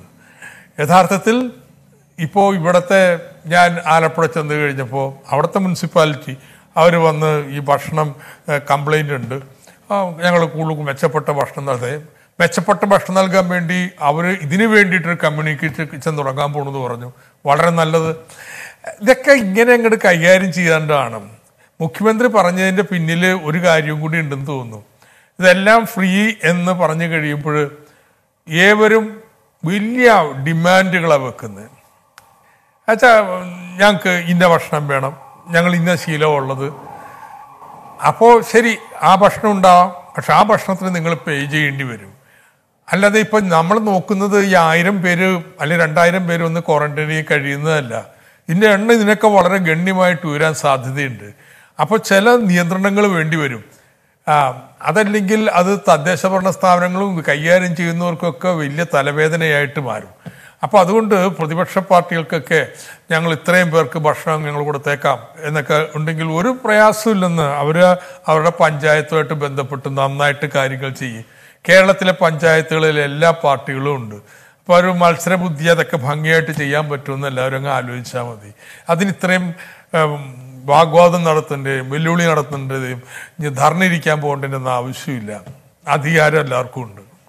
ഈ ജനപ്രതിനിധികളുമായി മുഖ്യമന്ത്രിയുടെ സമ്മേളനം കഴിഞ്ഞതിന് ശേഷം ഈ ഏകോപനം കുറച്ചുകൂടെ ഭേദമായിട്ടുണ്ട് എന്ന് വിശ്വസിക്കാമോ ഡോക്ടർ തോമസ് ഐസക്? അതായത് പ്രതിപക്ഷ കക്ഷികളും ഭരണകക്ഷിയും തമ്മിലുള്ള താഴെത്തട്ടിൽ ഈ ഏകോപനമുണ്ട്. താഴെത്തട്ടിലുണ്ട്. ഞാൻ പോയിട്ടുള്ള പഞ്ചായത്തുകളിലൊന്നും ഇതൊരു കേന്ദ്ര പ്രശ്നമല്ല. ഒന്ന്, എല്ലാ പാർട്ടികൾക്കും പഞ്ചായത്തുകളുണ്ട്. അപ്പോൾ എല്ലാവരും താഴെത്തട്ടിൽ ഇൻവോൾവ് ആണ്. ചില സൗന്ദര്യപ്പണക്കങ്ങളും കണ്ണിറുക്കലുകളും ഒക്കെ ഉണ്ടെന്നല്ലാതെ അവിടെ ഒന്നും വളരെ വലിയ ഏറ്റുമുട്ടലുകളോ പ്രശ്നങ്ങളോ തർക്കങ്ങളോ ഒന്നുമില്ല. മുകളിലോട്ട് പോകുന്തോറും ഇങ്ങനെയുള്ള പ്രായോഗിക പ്രവർത്തനങ്ങളുമായിട്ടുള്ള ബന്ധം കുറഞ്ഞു വരിക. അപ്പം അത് വെച്ചാൽ ഈ ഗ്രാസ് റൂട്ട് ലെവലിൽ അവിടെയാണ് ഈ ഫംഗ്ഷൻ മുഴുവൻ നടക്കണേ. അല്ല മുകളിലൊന്നുമല്ല, താഴത്താണ്, തെക്കാണ് നടക്കുന്നത്. അവിടെ പ്രശ്നങ്ങൾ വളരെ കുറവാണ്.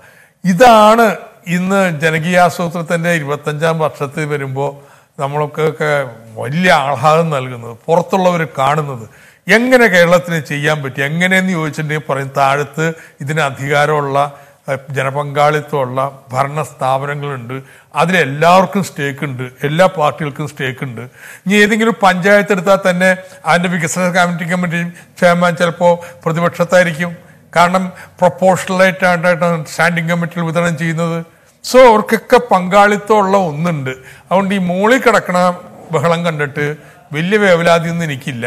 താഴത്ത് കാര്യങ്ങൾ ഭംഗിയായിട്ട് കൊണ്ടുപോകാൻ പറ്റും. ഞാൻ ഡോക്ടർ തോമസ് ഐസയിലേക്ക് വരാം. ഞാൻ ഡോക്ടർ വി രാമൻകുട്ടിയിലേക്ക് പോകുന്നു. ഡോക്ടർ വി രാമൻകുട്ടി, പൊതുവേ ഈ രംഗത്തെ വിദഗ്ധന്മാരും വേൾഡ് ഹെൽത്ത് ഓർഗനൈസേഷനും ഒക്കെ പറയുന്നത് എന്തായാലും കോവിഡാനന്തര കാലം എന്നില്ല, കോവിഡുമായി പൊരുത്തപ്പെട്ട് നമ്മൾ ജീവിച്ചു പോവുക. കോവിഡാനന്തരം എന്ന് വേണമെങ്കിൽ നമുക്ക് ഭംഗ്യന്തരേണ വിശേഷിപ്പിക്കാം എന്ന് മാത്രമേ ഉള്ളൂ. അതായത് മലയാളിക്ക് പെട്ടെന്ന് ചുവടുമാറ്റം നടത്തേണ്ട, പ്രത്യേകിച്ച് മറ്റുള്ള രാജ്യങ്ങളുടെ ഒരു സാംസ്കാരിക രീതിയോ ജീവിത ശൈലിയോ അല്ല നമ്മളിതുവരെ പിന്തുടർന്നു പോകുന്നത്. നമ്മുടെ രാഷ്ട്രീയ പ്രവർത്തന രീതിയും അതല്ല. അപ്പോൾ നമ്മൾ സംഘടിച്ച് മുന്നോട്ട് പോകുന്നവരാണ്. കുടുംബാന്തരീക്ഷത്തിലാണെങ്കിൽ പോലും വളരെ ഒരു ബന്ധങ്ങളിൽ വല്ലാത്തൊരു ദാർഢ്യം നമുക്കുണ്ട്.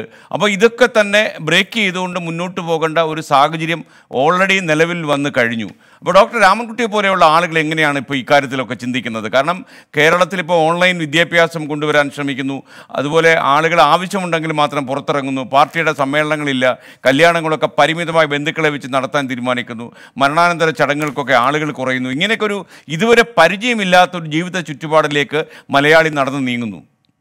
ഡോക്ടർ രാമൻകുട്ടി. തീർച്ചയായിട്ടും ഒരുപാട് അഡ്ജസ്റ്റ്മെൻറ്റുകൾ വേണ്ടിവരും. ചില കാര്യങ്ങൾ നല്ലതാണ്. ഇപ്പം എൻ്റെ അഭിപ്രായം ചോദിച്ചാൽ വലിയ ആഡംബരമുള്ള കല്യാണങ്ങൾ ഒഴിവാക്കുന്നത് തീർച്ചയായിട്ടും നല്ല കാര്യമാണ്, അത് തുടർന്നുകൊണ്ട് പോവുകയാണെങ്കിൽ. പക്ഷേ അത് എത്ര കാലം തുടരുമെന്ന് എനിക്ക് അറിഞ്ഞുകൂടാ. അതുപോലെയുള്ള നല്ല കാര്യങ്ങൾ നല്ല തുടർന്നു പോകണമെന്ന് തന്നെയാണ് എൻ്റെ അഭിപ്രായം. പക്ഷെ അതേ സമയത്ത് താങ്കൾ സൂചിപ്പിച്ചതുപോലെ നമ്മുടെ കുടുംബാന്തരീക്ഷത്തിൽ പല തലമുറയിലുള്ള ആളുകൾ ഒരേ വീട്ടിൽ താമസിക്കുന്ന ഒരു രീതിയാണ് നമ്മുടെ നാട്ടിലുള്ളത്. അതിന് നിയന്ത്രണങ്ങൾ വരുന്നുണ്ടെങ്കിൽ അല്ലെങ്കിൽ വരാൻ നിർബന്ധിതരാകുകയാണെങ്കിൽ അതൊരു ബുദ്ധിമുട്ടുള്ള കാര്യം തന്നെയാണ്. പക്ഷേ എനിക്ക് പറയാനുള്ള വേറൊരു കാര്യം കൂടെ ഉണ്ട്. ഇപ്പം ഇതുപോലെയുള്ള ഇതൊരു പുതിയ വൈറസാണ്. ഇപ്പോൾ WHO ആണ് അവസാന വാക്കെന്നൊക്കെ നമ്മൾ പറഞ്ഞാലും ഇപ്പോൾ എൻ്റെ അനുഭവത്തിൽ ഞാൻ എൻ്റെ ജീവിതത്തിൽ കണ്ടിട്ടുള്ള ഏറ്റവും വലിയ എപ്പിഡമിക് എന്ന് പറയുന്നത് HIV ആണ്. അപ്പോൾ ആ HIV വന്ന കാലത്തും അത് കഴിഞ്ഞ് അത് തുടർന്നുകൊണ്ടിരിക്കുന്ന സമയത്തും അത് കഴിഞ്ഞുമൊക്കെ ഒരുപാട് അതിനെക്കുറിച്ച് എഴുതപ്പെടുകയും അതിനെക്കുറിച്ചുള്ള ആങ്സൈറ്റിയും എല്ലാം ഇപ്പോൾ നമ്മൾ അതിനെക്കുറിച്ച് ചിന്തിക്കുന്ന പോലുമില്ല.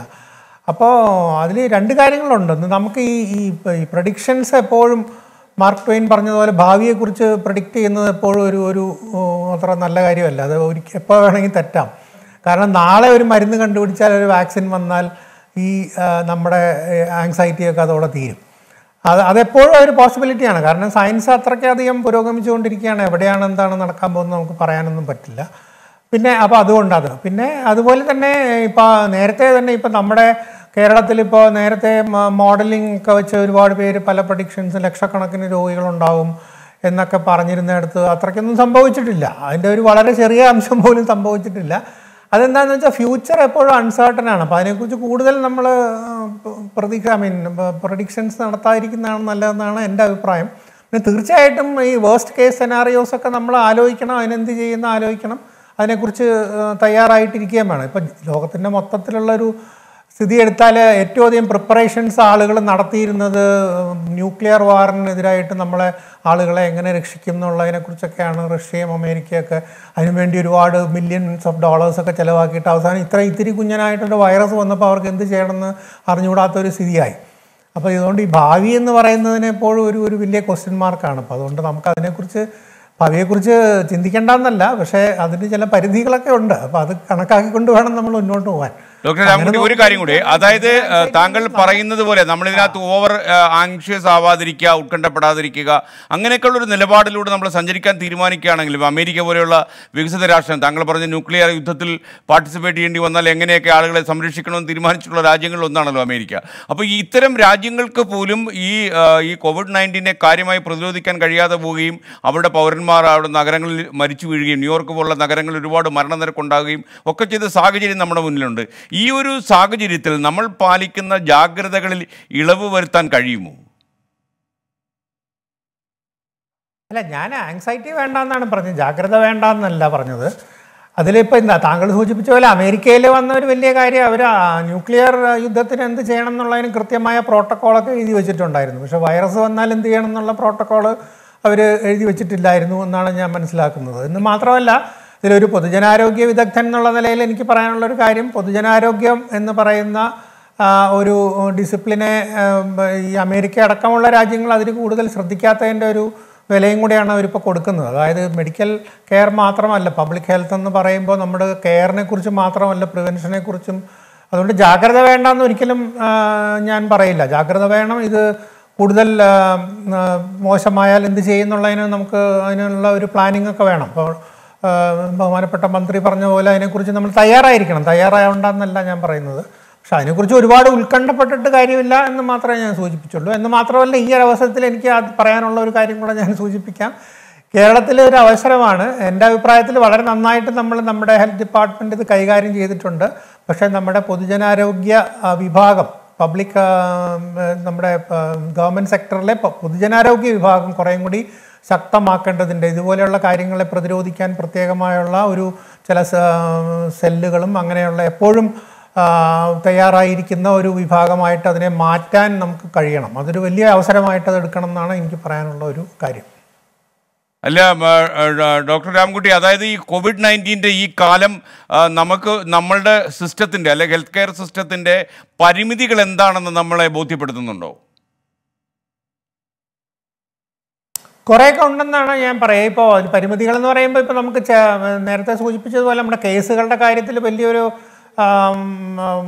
ഇൻക്രീസ് വന്നിട്ടില്ല. അപ്പം അങ്ങനെ വരികയാണെങ്കിൽ ഇപ്പോൾ നമ്മുടെ ICU ബെഡ്സ് ഇപ്പോൾ നേരത്തെ മന്ത്രി സൂചിപ്പിച്ചു, ഇപ്പോൾ നമുക്ക് ശരിയായിട്ടുള്ള ചിലവും ശരിയായിട്ടുള്ളൊരു ചാലഞ്ച് വരാൻ പോകുന്ന അങ്ങനെ വല്ലതും സംഭവിക്കുകയാണെങ്കിലാണ് ആശുപത്രികളുടെ എണ്ണം, ബെഡുകളുടെ എണ്ണം തികയുമോ, അതൊക്കെയാണ് നമ്മൾ ഉത്കണ്ഠപ്പെടുത്തുന്ന കാര്യങ്ങൾ. അതിന് നമ്മൾ അത്രയും തയ്യാറല്ല. അത് തീർച്ചയായിട്ടും കുറച്ചുകൂടെ ശക്തിപ്പെടുത്തണം. ഇൻറ്റൻസീവ് കെയർ യൂണിറ്റ്സ് കൂടുതൽ ഉണ്ടാകണം. നമുക്കിപ്പോൾ വെസ്റ്റേൺ കൺട്രീസുമായിട്ടൊക്കെ കമ്പയർ ചെയ്യുമ്പോൾ നമ്മുടെ ഇൻറ്റൻസീവ് ബെഡ്സിൻ്റെ എണ്ണമൊക്കെ വളരെ കുറവാണ്. ശരിക്കുള്ള ഇൻറ്റൻസീവ് കെയർ എന്ന് ബോർഡ് എഴുതി വെച്ചിട്ട് കാര്യമില്ലല്ലോ. ശരിയായിട്ട് ട്രെയിൻ ചെയ്ത ആളുകളുള്ള ആ രീതിയിലുള്ള ട്രെയിനിങ് ഉള്ള ആളുകളെ കൂടുതലായിട്ട് വേണം. അതുപോലെ ഒപ്പം തന്നെ നമ്മുടെ പൊതുജനാരോഗ്യ വിഭാഗവും കുറേയും കൂടി ശക്തമാകണം.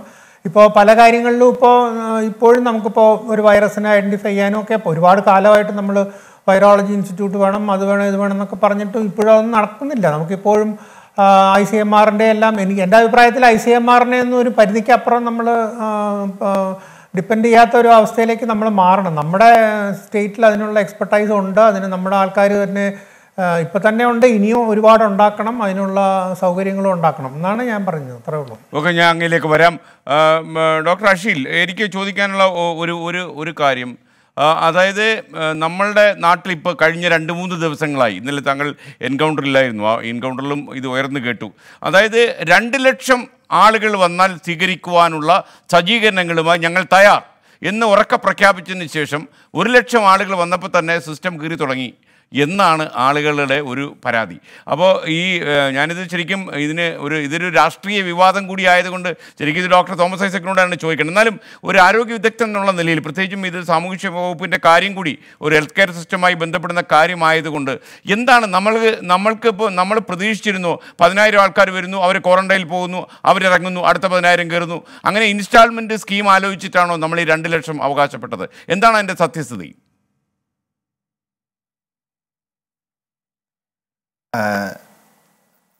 അതിലേക്ക് കിടക്കുന്നതിന് മുമ്പ് നേരത്തെ രാമൻകുട്ടി സാർ സൂചിപ്പിച്ചൊരു കാര്യം എന്ന് വെച്ചാൽ നമ്മുടെ ഇതിൻ്റെ സിസ്റ്റത്തിനെ കുറിച്ച് കുറച്ച് കാര്യങ്ങൾ നമുക്ക് കൂടുതലായിട്ട് പഠിക്കാനുള്ള അവസരം കൂടിയാണിത്. അപ്പോൾ എനിക്ക് ഒരു എടുത്ത് സൂചിപ്പിക്കാനുള്ള കാര്യം, നമ്മുടെ ശക്തികൾ കൂടി ഇതിൻ്റെ അകത്ത് എന്താണെന്നുള്ള കാര്യം, എന്തുകൊണ്ടാണ് കേരളത്തിൽ ഈ ചെയ്ത പോലെ, അല്ലെങ്കിൽ കേരളത്തിന് എന്തായിരുന്നു ഇതിനെ സപ്പോർട്ട് ചെയ്ത ഫാക്ടർ എന്ന് തന്നെ ഏറ്റവും പ്രധാനപ്പെട്ട നേരത്തെ ബഹുമാനപ്പെട്ട മിനിസ്റ്റർ സൂചിപ്പിക്കുകയുണ്ടായി, നമ്മുടെ ഡീസെൻട്രലൈസ്ഡ് ആരോഗ്യ സംവിധാനമാണ്.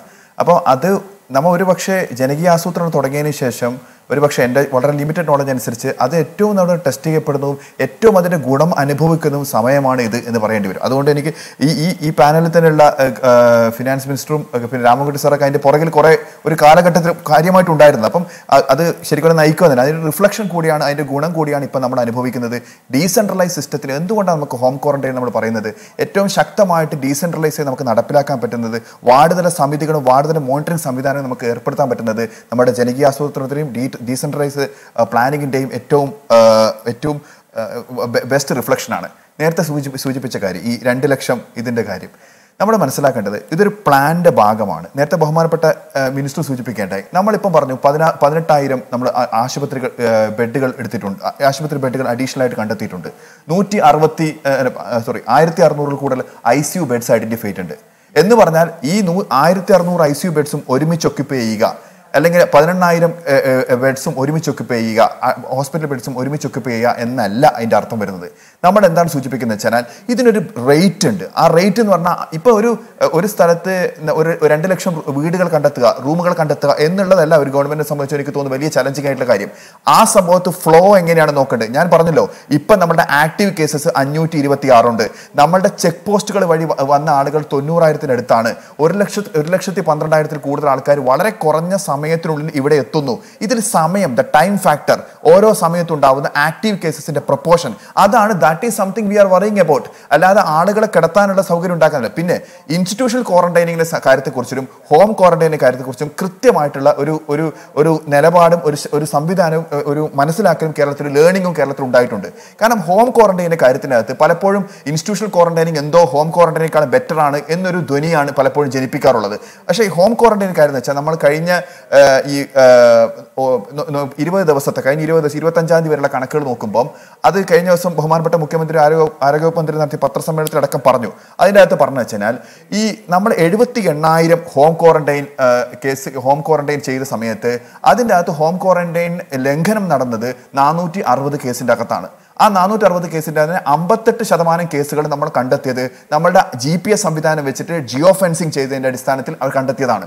പിന്നെ 31% ആൾക്കാരെ കണ്ടെത്തിയത് നമ്മളുടെ ബൈക്ക് ബ്രിഗേഡും നമ്മുടെ RRT റാപ്പിഡ് റെസ്പോൺസ് ടീമും അവരൊക്കെ പോയി കണ്ടെത്തിയാണ്. ഇവിടെ ഞാൻ സൂചിപ്പിക്കണം, 11% ആളുകൾ മാത്രമാണ് ജനങ്ങൾ പറഞ്ഞ് ഇതാ ഈ ചുറ്റുവട്ടത്ത് ഇങ്ങനെ ഒരാൾ കറങ്ങി നടക്കുന്നത്, അയാൾ ക്വാറന്റൈൻ ലംഘനം നടത്തുന്നത് പറഞ്ഞത്. ഈ 468 അത് ആ 468 എന്ന് പറയുന്നതിന് 0.5% മൊത്തം നമ്മുടെ ഈ ക്വാറന്റൈനിൽ ഇരുന്നതിന് 0.5% താഴെയാണ് ആക്ച്വലി. അപ്പോൾ അങ്ങനെയുള്ള കേസിൻ്റെ അടുത്ത് വെറും 11% കേസുകൾ മാത്രമാണ് ജനങ്ങൾ റിപ്പോർട്ട് ചെയ്ത്. അതുകൊണ്ടാണ് ഇന്നലെ ബഹുമാനപ്പെട്ട മുഖ്യമന്ത്രി ആരോഗ്യവകുപ്പ് മന്ത്രി നടത്തിയ പത്രസമ്മേളനത്തിനകത്ത് കൃത്യമായൊരു കാര്യം പറഞ്ഞത്. നമ്മൾ ജനകീയ ജാഗ്രത ഇതിൻ്റെ അകത്ത് കുറച്ചും കൂടി എന്ന് വെച്ചാൽ ഇവരെ സോഷ്യലി ഐസൊലേറ്റ് ചെയ്യണമെന്നല്ല പറയുന്നത്.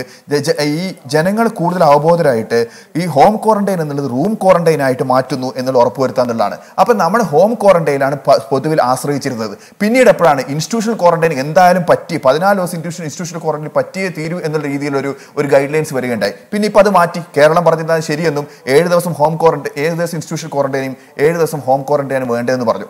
ഇപ്പം നമ്മൾ നോക്കേണ്ടത് 1,00,000 ചില്ലാൻ ആൾക്കാരാണ് വന്നത്. നമ്മൾ മറ്റേ പറയുന്ന പോലെ 10,000 പേര് പ്രവാസികൾ മാത്രമല്ല നമ്മൾ കൺസിഡർ ചെയ്യുന്നത്. People coming in to Kerala അതിന് പൊതുവിലാണ് നമ്മൾ കാണേണ്ടത്. അതാണ് അതിൻ്റെ അടിസ്ഥാനത്തിലാണ് പറഞ്ഞത്. And that is very as part of A plan. അതൊരു ആർബിട്രറി ആയിട്ട് ഒരു സാധനം ചെയ്തതല്ല. It's based on A plan and it's based on an occupancy അനുസരിച്ച്. ഇപ്പം നമ്മുടെ ആശുപത്രി ബെഡുകളും 50% കൂടുതൽ ആശുപത്രി ബെഡ് ഒക്യുപ്പൈഡ് വന്നു കഴിഞ്ഞാൽ ഇറ്റ്സ് എൻ എമർജൻസി. നമ്മൾ മനസ്സിലാക്കുന്നു ഒരു 70% ആയി കഴിഞ്ഞാൽ നമ്മളൊരു പാനിക് ആവുന്ന സിറ്റുവേഷൻ ആയി. ഇറ്റ്സ് നോട്ട് ദാറ്റ് നമ്മൾ 100 ബെഡ് കഴിഞ്ഞതിന് ശേഷമാണ് പിന്നീട് ആലോചിക്കുന്നില്ല. It's part of A plan and ആ പ്ലാൻ അനുസരിച്ചാണ് മുന്നോട്ട് പോകുന്നത്. And that should not be seen as 1,00,000 bed ഉണ്ട്, 2,00,000 ബെഡ് ഉണ്ട്. നമ്മൾ എത്ര ശതമാനം കേസുകൾ ആക്റ്റീവ് ആയിട്ടുണ്ടോ അതാണ് നമ്മുടെ എപ്പിഡമിക്കിന്റെ മുന്നോട്ടുള്ള പോക്കിന് നോക്കുന്നത്. ഡോക്ടർ TM തോമസ് ഐസക്, നമ്മളിപ്പോൾ സംസാരിച്ചുകൊണ്ടിരിക്കുമ്പം യൂട്യൂബിലും ഫേസ്ബുക്കിലും ഒക്കെ തന്നെ ഈ പാലക്കാട് പോലുള്ള ജില്ലകളിലൊക്കെ നടക്കുന്ന ഈ ലോക്ക്ഡൗൺ ലംഘനങ്ങളെക്കുറിച്ചുള്ള സന്ദേശങ്ങൾ ഇങ്ങനെ ആളുകൾ പ്രേക്ഷകർ അയച്ചുകൊണ്ടിരിക്കുകയാണ്. അപ്പോൾ ചില സന്ദേശത്തിലൊക്കെ ചിലപ്പോൾ അത് രാഷ്ട്രീയ കുപ്പായത്തിൽ കയറിയിട്ടുള്ള സന്ദേശമാണ് തീർച്ചയായിട്ടും. എന്നാൽ ചില സന്ദേശങ്ങൾ ആൾക്കാർ വസ്തുനിഷ്ഠമായി ഇതൊക്കെ കണ്ട് ഭയന്നിട്ട് അയക്കുന്നവരുമുണ്ട്. അപ്പം ഒരുപക്ഷെ ഡോക്ടർ രാമൻകുട്ടിയൊക്കെ സൂചിപ്പിക്കുന്നത് പോലെ കുറച്ചധികം ദിവസങ്ങളായി ആളുകൾ ഈ ശ്വാസം മുട്ടലൊക്കെ അനുഭവിച്ച് പുറത്തിറങ്ങാൻ മദ്യശാലകളിലൊക്കെ ഒന്ന് പോകാനുള്ള ഒരു സാഹചര്യം ഉണ്ടായപ്പോൾ കൂടുതൽ ആളുകൾ അത് ദുരുപയോഗപ്പെടുത്തുന്നു. നമ്മുടെ പോലീസ് സംവിധാനം പോലുള്ള ഏജൻസികൾക്ക് മറ്റുള്ള കാര്യങ്ങൾ ഇപ്പോൾ അഞ്ചൽ നടന്ന പോലെയുള്ള പാമ്പിനെ കൊണ്ട് കുത്തിക്കുന്ന കാര്യം വരെ ഉണ്ടാകുന്ന ഒരു നാട്ടിൽ മറ്റുള്ള കേസുകളും ശ്രദ്ധിച്ചേ പറ്റൂ. അപ്പോൾ ഇങ്ങനെ ഒരു സാഹചര്യത്തിൽ നമ്മളറിയാതെ തന്നെ നിയന്ത്രണങ്ങൾ നമ്മുടെ സംവിധാനങ്ങളിൽ നിന്ന് അയഞ്ഞു പോകുന്നത് സർക്കാരിൻ്റെ ശ്രദ്ധയിൽപ്പെട്ടിട്ടുണ്ടോ? ശ്രദ്ധയപ്പെട്ടിട്ടുണ്ട്. അതാണ് നമ്മളെ ഭയപ്പെടുത്തുന്നത്, പ്രയാസം ഉണ്ടാക്കുന്നത്. കാരണം നമ്മൾ എടുത്തിട്ടുള്ള ചില തീരുമാനങ്ങൾ ഫലപ്രദമായിട്ട് നമ്മൾ നടപ്പാക്കുകയാണെങ്കിൽ രോഗവ്യാപനമൊക്കെ ഉണ്ടാവും, പക്ഷെ മരണത്തിലേക്ക് നയിക്കത്തില്ല. നമുക്ക് ഈ പ്രതിസന്ധിയിൽ നിന്ന് മറികടന്ന് പോകാൻ പറ്റും. ഉദാഹരണത്തിന് നമ്മുടെ റിവേഴ്സ് ക്വാറന്റൈൻ, അത് വളരെ വളരെ പ്രധാനപ്പെട്ടതാണ്. പുറത്തുനിന്ന് വരുന്നവർ ഫുള്ളായിട്ട് നിരീക്ഷണത്തിലാക്കുക, ക്വാറന്റൈൻ ചെയ്യുക, മറ്റുള്ളവർ സാമൂഹ്യ നിയന്ത്രണങ്ങൾ പാലിച്ചുകൊണ്ട് ജോലിക്ക് പോകാം. ഇതാണ് 3 കാര്യങ്ങളുള്ളത്. ഇപ്പോൾ ഒരു ഭയം കുറഞ്ഞിട്ടുണ്ട്. തുടക്കത്തിൽ വലിയ പരിഭ്രാന്തിയും പേടിയായിരുന്നു. കുറച്ചുകൂടി എണ്ണം വരുന്നതോടുകൂടി ഈ ഭയം സ്വാഭാവികമായിട്ട് വരും. അപ്പോൾ നാട്ടുകാർ തന്നെ കർശനമായിട്ട് നിയന്ത്രിക്കാൻ വേണ്ടി ഇടപെടുമെന്ന്. ഇപ്പോൾ ആളുകൾ, നാട്ടുകാർ പുറത്തിറങ്ങി കഴിഞ്ഞിട്ടെങ്കിൽ വിളിച്ചു പറയൂലേ, അയൽക്കാർ നിങ്ങൾ പുറത്തുനിന്ന് വന്ന ഒരാളാണ്, നിങ്ങൾ വീട്ടിലിരിക്കേണ്ടതാണ്. നിങ്ങൾ ഇറങ്ങിക്കഴിഞ്ഞിട്ടുണ്ടെങ്കിൽ ചുറ്റുപാടുള്ളവർ വിളിച്ചു പറയും, ഇത് തെറ്റാണെന്ന് പറയും, പോലീസിനെ അറിയിക്കും. ഇതിന് ഇടപെടുന്നതിന് പ്രാദേശികമായിട്ട് തയ്യാറെടുപ്പ് ഉണ്ടാക്കുക എന്നുള്ളതാണ്. അതിപ്പോൾ സന്നദ്ധ പ്രവർത്തകർ, വോളണ്ടിയേഴ്സ് തുടങ്ങിയവർ വരുന്നുണ്ട്. പല പഞ്ചായത്തുകളിലും മുതിർന്ന ആളുകൾ, കമ്മ്യൂണിറ്റി ലീഡേഴ്സ് ഓരോ വീടും സന്ദർശിച്ചു തുടങ്ങിയിട്ടുണ്ട്. ചെന്നിട്ട് ഇതൊക്കെയാണ് നിങ്ങളിവിടെ ഇരിക്കണം. എൻ്റെ പഞ്ചായത്തുകളിൽ പഞ്ചായത്ത് തീരുമാനമെടുത്ത് ഓരോരുത്തരുടെയും പേരെഴുതി നിങ്ങൾ ഇന്ന ആളുകൾ വീട്ടിലിരിക്കണമെന്ന് പഞ്ചായത്ത് സമിതിയിലെ തീരുമാനമാണ് എന്ന് പറഞ്ഞ് എഴുതി കൊടുക്കുകയാണ്. അതിൻ്റെ അടിസ്ഥാനത്തിൽ അവരിയ്ക്കുന്നുണ്ടോ എന്ന് നോക്കാൻ വേണ്ടി വോളണ്ടിയേഴ്സും ആളുകളും ഉണ്ട്. അപ്പോൾ ഇപ്പോൾ വന്നിരിക്കുന്നത് നമ്മൾ ഒരു ലോക്ക്ഡൗൺ ഭയത്തിൻ്റെ അടിസ്ഥാനത്തിൽ എല്ലാവരെയും ഇരുന്നു. ഇന്നിപ്പോൾ തുറന്നപ്പോൾ എല്ലാവരും ആ സ്വാതന്ത്ര്യം ആഘോഷിക്കാൻ വേണ്ടി പുറത്തിറങ്ങുന്നു. എന്നാൽ വീണ്ടും ഈ ഭയം തിരിച്ചു വരും. അപ്പോഴത്തേക്കും നമുക്ക് ഈ സന്നദ്ധ പ്രവർത്തകരുടെ നീണ്ട നിര 3.5 ലക്ഷം പേര് രജിസ്റ്റർ ചെയ്തിട്ടുണ്ട്. ഇനിയും താഴെത്തട്ടിൽ സന്നദ്ധ പ്രവർത്തകരായിട്ടുള്ളവരുണ്ടാവും. അവരെല്ലാം യോജിപ്പിച്ച് പ്രാദേശികമായിട്ട് ഇത് കർശനമായി പാലിക്കുന്നതിനുള്ള മുൻകൈകൾ ഉണ്ടാവണം. അതിൽ ഫലപ്രദമായി നടക്കുന്ന പ്രദേശങ്ങളെ ലംഘനം നടത്തുന്നവരെ മാത്രമല്ല, ഇത് നന്നായി നടത്തുന്നവരെ അംഗീകരിക്കാനും നമുക്ക് പറ്റുന്നത്. ഇന്ന പഞ്ചായത്ത്, ഇന്ന പ്രദേശം വളരെ കൃത്യമായിട്ട് ഇത് പാലിച്ചു പോകുന്നു. ഇപ്പം നമ്മൾ ലംഘിക്കുന്ന ആൾക്കാരെ ചൂണ്ടിക്കാണിക്കലും മാത്രമേ ഉള്ളൂ. ലംഘനം നടത്തുന്നവർക്കായിട്ട് ശിക്ഷാ നടപടികൾ ഉണ്ടാവണം. പക്ഷേ ഇതോടൊപ്പം തന്നെ ഇതൊക്കെ പാടില്ല എന്ന് പറയുന്നവരുണ്ട്. അവർക്ക് സ്വരം നൽകാൻ വേണ്ടി പ്രാദേശികമായിട്ട് നമുക്ക് മുൻകൈ എടുക്കാനും കഴിയണം. ഈ പറഞ്ഞതുപോലെ പോലീസിനെ കൊണ്ട് മാത്രം നിയന്ത്രിച്ചു കൊണ്ടുവന്നും പറ്റില്ല. എത്ര പോലീസുകാരുള്ളത്? അവർക്ക് ജംഗ്ഷനിൽ നിന്നുമല്ല നടപടിയെടുക്കാൻ പറ്റുമെന്നല്ലാതെ നമ്മുടെ ഇവിടുത്തെ ഓരോ ഊടുവഴിയിലും ഒക്കെ നടക്കുന്നതിനെ കുറിച്ച് നോക്കാൻ പറ്റുമോ? സോ ഇത് വലിയ തോതിൽ മുഖ്യമന്ത്രി പറഞ്ഞ ജനകീയ ജാഗ്രത കൊണ്ടുവരേണ്ട ഒന്നാണ്. ദൗർഭാഗ്യവശാല് ഞാനിപ്പോൾ ഒരു രാഷ്ട്രീയകാര്യ വിമർശനം വെക്കുന്നതല്ല, ആ ഒരു ജാഗ്രത ദുർബലപ്പെടുത്തുന്ന രീതിയിലാണ് ഈ പല നേതാക്കന്മാരും ഒക്കെ പ്രവർത്തിക്കുന്നു, പ്രഖ്യാപിക്കുന്നു ഒക്കെ. വിമർശനങ്ങൾ കാര്യങ്ങളൊക്കെ നമുക്ക് നടത്തണം. വിമർശനങ്ങൾക്ക് വിമർശിക്കാനേ അറിയുന്നുണ്ട്. പക്ഷെ എല്ലാവർക്കും പ്രവർത്തിക്കാൻ അവസരമുണ്ടെന്ന്. അതാണ് നമ്മുടെ ജനകീയാസൂത്രം നാട്ടിക്കൊണ്ടെന്നുള്ള മാറ്റം. അതുകൊണ്ട് അവിടെ ഇടപെടുക, നമുക്ക് ഈ ജനകീയ ജാഗ്രത അവിടെ കൊണ്ടുവരാൻ പറ്റും. എനിക്ക് തോന്നുന്നു കാര്യങ്ങളൊന്നും കൈവിട്ടുപോയിട്ടൊന്നുമില്ല. ഈ വ്യാപനം ഞാൻ തുടക്കത്തിൽ പറഞ്ഞ പോലെ ഇത്രയും പേര് വരുമ്പോൾ പിന്നെ വ്യാപനം ഉണ്ടാവില്ലേ, എണ്ണം കൂടത്തില്ലേ? പക്ഷെ അത് പരമാവധി അവർ തന്നെ ഒതുക്കി നിർത്താം. പുറത്തേക്കുള്ള വ്യാപനം നിയന്ത്രണത്തിൽ മുന്നോട്ട് വരാം. നമുക്ക് സമ്പർക്ക പട്ടികയൊക്കെ ഉണ്ടാക്കാൻ പറ്റുന്ന രീതി നിലനിർത്താം. പ്രായം വാൾഡറബിൾ സെക്ഷൻസിനെ വീട്ടിലിരുത്താം. എങ്കിൽ നമുക്ക് നമ്മുടെ ഏറ്റവും വലിയ മികവ് ഈ 100കളൊന്നും ഭരിക്കുന്നില്ല, 6 എത്തിയിട്ടുള്ളൂ. നമുക്ക് ആ നിലയിൽ നിലനിർത്തിക്കൊണ്ട് മുന്നോട്ട് പോകാൻ പറ്റും. ഓക്കെ, ഞാൻ ഡോക്ടർ തോമസ് ഐസക്കിലേക്ക് വരാം. ഡോക്ടർ അനൂപ് കുമാർ, ശരിക്കും നമ്മളെ നൊമ്പരപ്പെടുത്തുന്ന മറ്റൊരു കാര്യം, ഗൾഫ് നാടുകളിലും മറ്റുള്ള വിദേശ രാജ്യങ്ങളിലുമൊക്കെ തന്നെ മലയാളികൾ ഇപ്പോൾ ഒരുപാട് മരിക്കുന്നു. മറ്റുള്ളവരും മരിക്കുന്നു, അതിൻ്റെ കൂടെ തന്നെ മലയാളികളുടെ എണ്ണവും വളരെ വളരെ കൂടി വരികയാണ്. അപ്പോൾ ഈ ഒരുപക്ഷെ വിദേശ നാടുകളിലൊക്കെ ഈ എൻകൗണ്ടർ കാണുമ്പോൾ അവരെക്കുറിച്ച് തന്നെ ആലോചിക്കുന്നുണ്ടാവും. ആ സമയത്താണ് അവർ സേഫ് സോൺ എന്നുള്ള നിലയിൽ അവർ സ്വന്തം നാട്ടിലേക്ക് മടങ്ങി വരാൻ ഇത്ര കൂടുതൽ ആഗ്രഹിക്കുന്നത്. കാരണം ഓരോ ദിവസവും മലയാളി മരിക്കുന്നതിൻ്റെ കഥയാണ് അവർ നേരം വെളുക്കുമ്പോൾ കേൾക്കുന്നത്. അപ്പോൾ ഇത് ഒരു വല്ലാത്തൊരു സാഹചര്യമാണ് വിദേശത്തെ പല നാടുകളിലും സൃഷ്ടിച്ചുള്ളത്, പ്രത്യേകിച്ചും ഗൾഫ് നാടുകളിൽ. ഡോക്ടർ അനൂപ്. തീർച്ചയായും നേരത്തെ രാമകുട്ടി സാറും അഷീലും ഒക്കെ സൂചിപ്പിച്ചത് ആ പോയിന്റിലേക്ക് തന്നെയാണ്. നമുക്ക് ഈ മരണനിരക്ക് ഏറ്റവും കുറയ്ക്കാൻ വേണ്ടി നമുക്ക് വേണ്ടത് ഈ നമ്മുടെ ICU സംവിധാനങ്ങൾ ഏറ്റവും ശക്തമായി ഉണ്ടാക്കുക എന്നുള്ളതാണ്. അത് പെട്ടെന്ന് ഒരൊറ്റയടിക്ക് ഉണ്ടാക്കുക എന്നുള്ളത് ബുദ്ധിമുട്ടാണ്. അദ്ദേഹം നേരത്തെ സൂചിപ്പിച്ച പോലെ തന്നെ നമുക്ക് ICU അതിനുള്ള എക്യുപ്മെന്റ്സ് വേണം, അതിനുള്ള ട്രെയിൻഡ് ആയിട്ടുള്ള ആൾക്കാർ വേണം, ഈ കാര്യങ്ങൾ സ്ഥിരമായി ചെയ്ത് പരിചയമുള്ള ആൾക്കാർ വേണം. ഇപ്പൊ ഇവരൊക്കെ ചെയ്യുന്ന സമയത്താണ് നമുക്ക് ഗുരുതരാവസ്ഥയിലുള്ള, കാരണം നമുക്കറിയാം ഈ രോഗത്തിന് മരണം സംഭവിക്കുന്ന അധികവും ഈ ശ്വാസകോശത്തിൽ വരുന്ന ഡാമേജ് കൂടുന്നതും നമ്മുടെ ശരീരത്തിലേക്ക് ഓക്സിജന്റെ അളവ് കുറഞ്ഞു പോകുമ്പോഴാണ്. അപ്പൊ നമുക്ക് ഒരു വലിയ നമ്പർ നമ്മൾ സാധാരണത്തെക്കാൾ പ്രതീക്ഷിക്കുന്നതിൽ കൂടുതൽ നമ്പർ വന്നു കഴിഞ്ഞാൽ നമുക്ക് ഇൻഡിവിജ്വൽ ആയിട്ടുള്ള അറ്റൻഷൻ കൊടുക്കുന്നത് സാധാരണ നമുക്ക് ICUകൾ കൊടുക്കുന്ന പോലെയുള്ള ഒരു കെയർ നമുക്ക് കൊടുക്കാൻ ബുദ്ധിമുട്ടാവും. അപ്പൊ ആ സമയത്ത് നമുക്ക് ഇത്തരം മരണസാധ്യത കൂടുതലാണ്. അതേപോലെ തന്നെ നമ്മളെല്ലാവരും സൂചിപ്പിച്ച പോലെ തന്നെ ഇത് കൂടുതൽ പ്രായ അധികമുള്ള ആൾക്കാരിലേക്കും മുമ്പേ വേറെ രോഗമുള്ള ആൾക്കാരിലേക്കും വരുന്ന സമയത്തും ഈ മരണസാധ്യത വളരെ കൂടുതലാണ്. അപ്പൊ അത് നമ്മുടെ നാട്ടിലും കേസ് കൂടിക്കഴിഞ്ഞാൽ അത്തരത്തിലേക്കുള്ള ഒരു സാധ്യത തള്ളിക്കളയാൻ പറ്റില്ല.